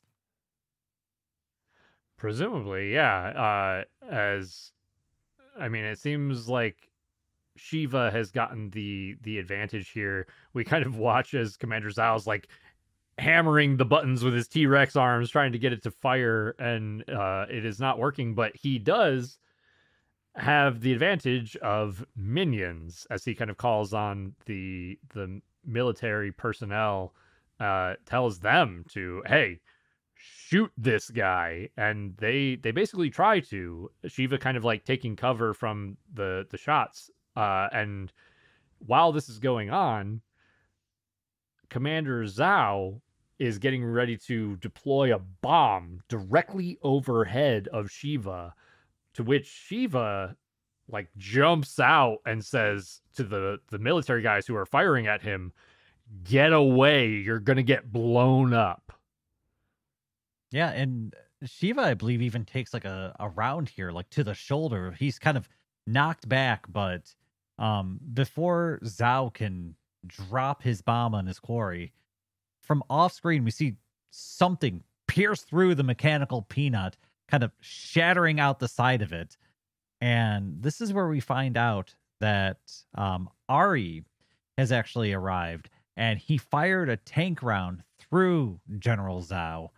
And this moment kind of saves our hero and these soldiers from potential bombing, as Zhao sort of sputters down to the ground, kind of bouncing off of it, and his bomb bouncing off to the side, exploding, kind of revealing to the soldiers that they were going to be caught in the crossfire if he was allowed to do what he wanted to do. Yeah, 100%. And so the soldiers now are like, I mean, this Shiva guy tried to save us. So Shiva says, "Hey, this is between me and Zhao. I'm asking you not to interfere." And the soldiers stand down. I mean, they've already seen who had concern for their well-being, which was Shiva, and who certainly did not in Commander Zhao. So it's at this point that I realize that Supreme Commander Zhao reminds me of a blend of Baron Harkonnen and Dr. Robotnik. I don't think I know the first one. Baron Harkonnen? From Dune. Oh, yeah. Yeah. Actually, and you know what? I mean, when you say Dr. Robotnik, man, I'm shocked that I didn't make the Dr. Robotnik connection, because yeah, with his little pod that he's in, it feels very much like Robotnik's little pod that he flies around, like dropping bombs and stuff. I was thinking, I was just like, this is very Dr. Robotnik. The bomb part is very Dr. Robotnik, and then just like the disgusting, decrepit creature in like a floaty suit is very Baron Harkonnen. Yeah, that's a good call. That this is kind of Dr. Baron Harkonnen here. That's funny. But yeah, he basically kind of like comes to a skidding halt on top of the military base. His peanut basically not working anymore. As he turns around, I think he gets one of the soldiers to give him a gun. Yeah.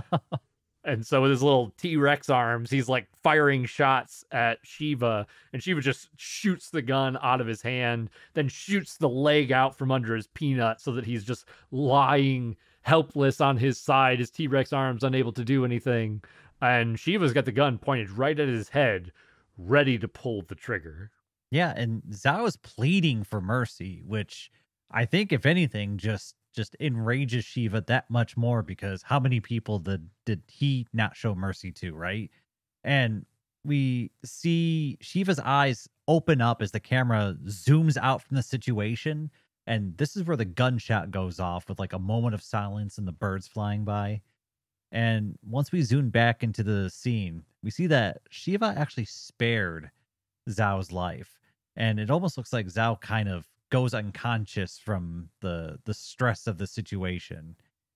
But turns out that whole thing was a ploy, and Dr. Robotnik had pulled his little dinosaur hands inside of his little peanut suit and is just tapping away and little buttons inside of there, which causes his pants to fire off his peanut thing. And we see a rocket is revealed and he tries to escape. I love this because it's so freaking ridiculous.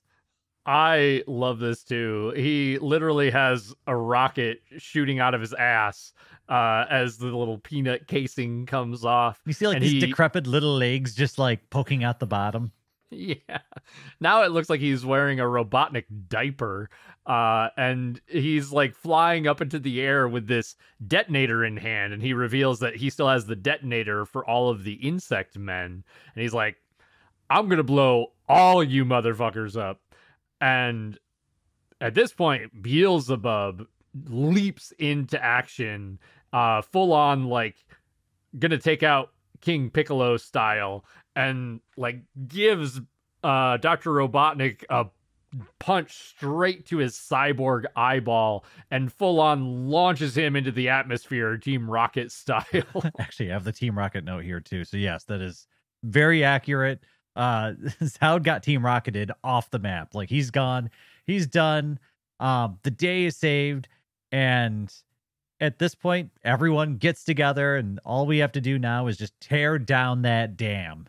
And after some tank shell shots, and even the swimmers show up and get involved, they're able to knock over the dam, and water starts pouring out, and peace and happiness appears to be restored throughout the land.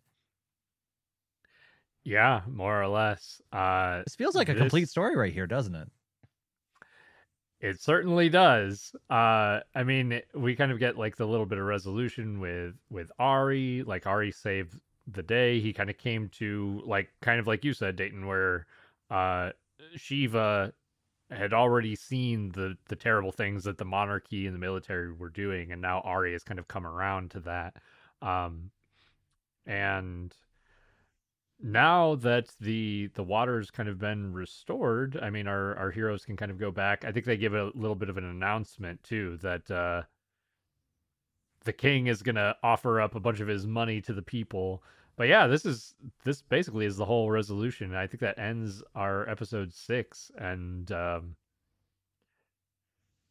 but there's 7 more episodes to go. Yeah, so it feels like the end of the show, but we're not even halfway through it at this point.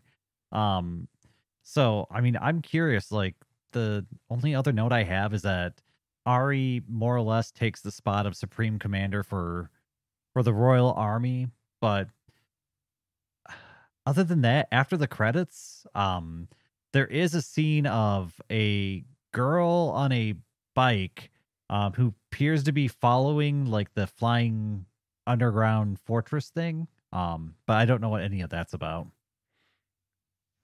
I was gonna ask if you saw the tail end there, because I almost missed it. I almost closed out of my window of watching Sandland before that very tail end, because it's like the last 5 seconds of the episode. And yeah, it's this woman with like blonde dreadlocks, and she's on a motorcycle chasing after the base. So I mean, it's like a very subtle hint into whatever the next arc is going to bring here. In addition to these 6 episodes are, I think, Dayton, you mentioned it at the very beginning, are basically it's like a cut up, or not really a remake. It's a cut up of the movie that was released in 2023 and released as individual episodes that then got continued as a series through the next 7 episodes. That's interesting. So I am curious, if you are going to read the manga, how it cuts up, and if it's as cut and dry as this is, because this feels like a full story arc end. Like, you could stop making episodes at this point and it would feel like a completed story. 100%. I'm probably, between now and our next podcast episode, I'm probably going to read through the single volume that makes up Sandland, and then that way we have we can discuss and talk about like the differences and a little bit of a comparison.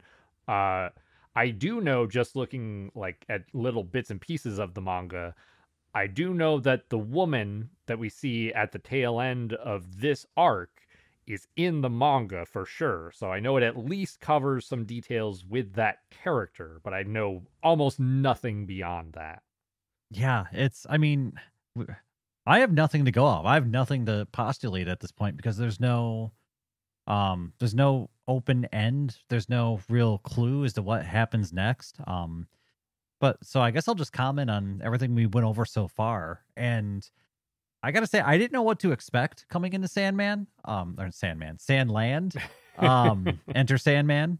Uh, Hell yeah. and I don't know what my expectations were, other than unsure, but overall it was a fairly, I think it was a fairly good story. It's coherent. They gave me enough reason to care about the characters. And one thing that I walked away thinking is that I feel like with the original Dragon Ball, Goku is the main perspective. It's interesting that they go with the perspective of the old man in this one. And I wonder if that correlates with kind of Toriyama's age, whereas when he made Dragon Ball, he was younger.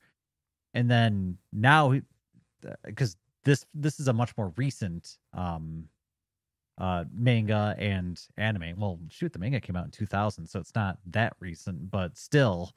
Yeah. So I'm wondering if he's kind of telling these stories from his perspective in life, and that's why he's kind of choosing these characters to focus on as he's making these shows and series.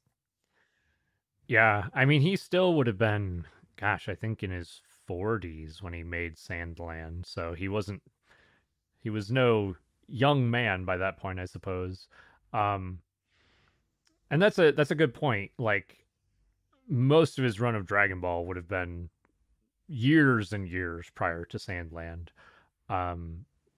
This though, for me, I really enjoyed it. I like you kind of mentioned that the characters feel fleshed out. They're not terribly deep, but they at least have concrete motivations for their actions. They're all kind of interwoven in terms of their stories, and they're connected in ways that make them feel like it makes it feel like there's enough drama to really like sink your teeth into as the audience member. And it it has some messages based on greed. It has some messages based on uh prejudices with the demons, um and kind of overcoming those things, like uh defeating the greedy monarchy, overcoming prejudices between the humans and the demons. And so it's definitely like, by the end of it, it's definitely a feel good sort of story. There's not a lot of like dark elements here. um and yeah, I think honestly my only real issue with it is that I mean, we are on the older side of the spectrum for watching this. This definitely leans towards a younger audience, I would say, and that's really my.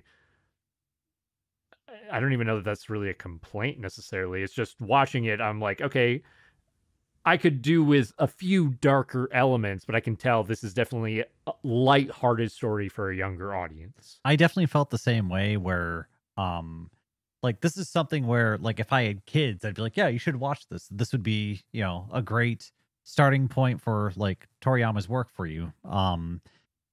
The word that keeps coming to my mind, if I want to describe it in one word, is just I think this series is cute. I don't know if you thought the same thing, but it's kind of like wholesome and just I mean, the lessons are pretty broad. It's, like, oh, this is a greedy person. He's very greedy, and so that's bad. This is a controlling person. He's very controlling, so that's bad. And Right. don't judge people by the way they look or what you hear. And just like, there's a lot of just good general lessons in this that are hard to disagree with. And I don't mind that. I mean, it's the same reason why I kind of love like Lord of the Rings, where like the bad guy is obviously a bad guy, Right. and you go on an adventure to beat them. So there's some just simple elements to this that I can just sit back and appreciate. I don't need to read too deeply into it because I think the lessons are kind of on the tin, and I'm fine with that. At least now, at the beginning, I didn't know where to set my expectations at, but now that I understand that it's kind of a lighthearted adventure, I can just sit back and enjoy it. And I don't need to read too deeply into things. Like I don't need to nitpick this to death because it's not trying to be that. I very much agree with you. Like I said, I really enjoyed it. I don't have a lot in the way of critiques beyond the fact that it is just probably I don't think that I'm necessarily the target audience for it. But it's even with that in mind, it's still something that as long as I, like you said, as long as my expectations are set, I can just turn this on, watch it. I don't have to think too hard. I can just sit back and enjoy it. Honestly, it's a feel good story. By the end of it, by the time that they like defeated Commander Zhao, I was like, yeah, fuck that guy. It was very cathartic. I'm like, yeah, he's a bad guy. Get rid of him. See, So and I probably wouldn't. This isn't going to be like in my top list of favorite anime or anything like that, and this isn't going to be the first one I go to if I'm going to sit down and watch one. But like, if my wife wanted to watch this, I would gladly sit down and watch it again with her. Like, it's a decent watch. There, and like you said, I don't have any major complaints with it. And once my expectations are set correctly, I'm just having a good time. And fuck Commander Zhao, I agree. yeah, I don't think I have a ton more to say about it. I guess a couple of little things that we didn't touch on a whole lot. I briefly mentioned I like the music. Pretty much throughout, the music was it was always appropriate for the scene, which is more than I could say for DBZ Kai. So it gets points there.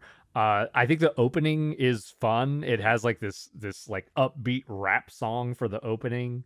So I mean, good job on the music. The animation for what it is for the CGI stuff, like you said, Dayton, I think you maybe mentioned it as like the least offensive CGI that you've seen, which is a pretty good way to identify this. That's a compliment for me because I don't like CGI typically, and this one doesn't bother me. I'm not going to give it compliments because I still think it's going to age poorly, but it looks about as good as I think you could make it. I agree with you. I think I'm a little bit more lenient on some of the CGI stuff, but I definitely agree that for the time frame right now, this is definitely one of the better ones out there. One thing that I will say about the CGI stuff like this is that the more that I think on it, I don't like the fact that everything has to be so. Some of it just feels a little stiff and rigid compared to actually drawn or animated anime, because you can go so much more dynamic and expressive and off model, and you can definitely tell even when they're trying to be like during the fight scenes or during like scenes where they had to show a lot of emotion. You're like, I feel like they could do more with that if it was drawn rather than like on the CGI models. Yeah, I feel like you're always going to miss some artistic flair when you go with the CGI stuff. There's always going to be an element that's missing, some personality that should be there that isn't. So I mean, it's like I said, it's fine. I'm not bothered by this, but I don't think CGI ever ages well, and I also think it's missing some oomph that could have been there if you actually let artists kind of express themselves with these scenes and the animation.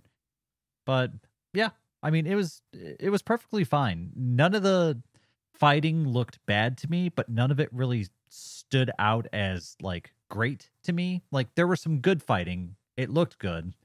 But it wasn't like some of the moments in Dragon Ball where there's tons of like attention to little detail about how they cock their foot in a certain way and the way they place their arms like for a hold or to break a hold or something like that.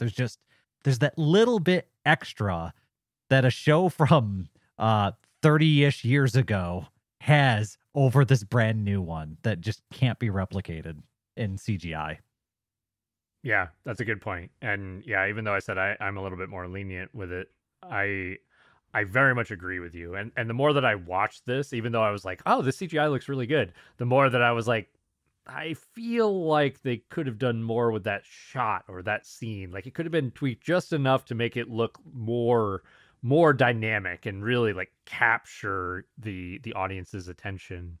But for what it is, I was very impressed with the CGI used for the show. And fighting isn't the focus of this, right? This isn't Dragon Ball. And I have to remind myself of that sometimes, that even though it's Toriyama, we're not watching Dragon Ball, where fighting is kind of the main template that we're going to be using to tell the story and express emotion. Like, this is different. There's actually more storytelling elements involved in this, and I guess it's also a show about driving tanks, so that too. Hell yeah, I really liked the tank stuff. It's fun. It's actually fun. Yeah. So yeah, I mean, there's a lot. Honestly, there's a lot of good here. I don't really have much in the way of bad marks to give the show at all. The worst ones basically being like, yeah, CGI limits you a little bit, and then it's definitely targeting a younger audience. We're not the demographic, so I like you said, I'm not going to ding it for that. Because yeah, it's I can't complain about something not being designed for me because it's just not designed for me. That's just a thing, right? Exactly. I think this would be like, sit a couple of children between like, I don't know, 8 to 15 in front of this show, and they'll probably love this show. I think it's perfect for that demographic. Also, the tanks would make awesome toys to get kids. Like, they'd be incredible. I wonder if they have those in Japan. We should do some searching for those, because yeah, those would be super cool. I would want one of those. Oh yeah, that'd be cool as hell. So yeah, design, style, and everything great. Characters great. Story great. I mean, it's overall just a good show. It's just, in some ways, it's not my cup of tea, but I'm not going to ding it for that. Like I said, it's just, I'm not the demographic, and that's fine. That's perfectly fine. I like a little bit more fighting in my shows too. But it's about tanks, which is perfectly fine. So yeah, full marks for me. Yeah. So if you haven't seen Sandland and you're into something that's a little bit more lighthearted, maybe a little bit more, I'm not gonna say kid focused, but young adult focused. Maybe it could veer into kid a little bit because there really isn't anything that's over the top violent or gory or anything. But yeah, it's a wholesome, cute show. I don't know how else to describe it. It hits the marks that it's trying to hit perfectly fine. Yeah, I completely agree with all of that. I don't have a whole lot more to say. Is there anything else that you wanted to discuss, Dayton? No, because I think I'll probably have more to talk about once we finish the entire series, which is only 7 more episodes, by the way. So this is part 1 of part 2. Because once I see how it all comes together, and like, are we gonna grow up a little bit more later on, or are we gonna stay with the same notes? Like, how are we gonna punctuate everything we've seen so far? I have a lot of questions. Yes, me too. I was looking too. I was trying to find if they had a name for this arc, and I couldn't find one. I was kind of like trying to come up with names in my head. I was like, you could call it like the Drought arc, or the Water Liberation arc, or the Commander Zhao arc. But I do know that the second part of this show is the Forest Land arc. How did you find out the name of the second arc, but not the first one? Wouldn't wouldn't they be like right next to each other? You'd think. I was digging and I could not find anything. I don't know if it's just supposed to be the Sandland arc and then the Forest Land arc, but I don't know. I failed to find the name of the first arc. Well, I guess it is weird to name the first arc when the first arc is just a movie. But the movie's just called Sandland. Okay, that is difficult. God damn it. Why is the naming of everything in Dragon Ball so freaking confusing? I know, and it doesn't change in Akira Toriyama's other properties either. So, oh gosh. All right. So, well, thanks everyone for tuning in for the blank arc. Exactly. But yeah, I think that's going to be it for this episode of Instant Transmission, where we discuss everything Dragon Ball and Sandland. Okay, I was wondering if you're going to say it. This has been your host, Todd. And Dayton. Don't forget, we're on Patreon and Twitter. If you want to help the podcast grow like Krillin's hair, I'm pretty sure I had that in an old one, and I keep forgetting to change those. You can find us. Also, of course, it's a joke about Krillin that you keep forgetting about. That's right. Everybody forgets about Krillin. You can find us at patreon.com/ITDBpodcast and over on Twitter at x.com/ITDBpodcast. Our podcast episodes come out every other Monday morning, so you can enjoy some Dragon Ball or Sandland goodness on your commute. Please like, review, and subscribe on whatever podcasting platform you're listening to us on. Thank you all so much for your support. My God, there's so much that goes into this. Dear Lord. I know, right? It's almost like we're pros or something. Be sure to join us next time as we dodge poison poop grenades in part 2 of our coverage of Sandland. Supreme Commander Zhao has been defeated, the King's Dam has been broken, and water has been returned to the people of Sandland. But many questions remain for our heroes. Will the humans and demons be able to set aside their differences? Who is this dreadlocked woman on the motorcycle, and what does she want with Shiva? Will Thief get a new can of hairspray for his immaculate hairdo? Find out next time. And to all our fellow Dragon Ball and Sandland fans, stay safe out there, and remember to keep rocking the dragon.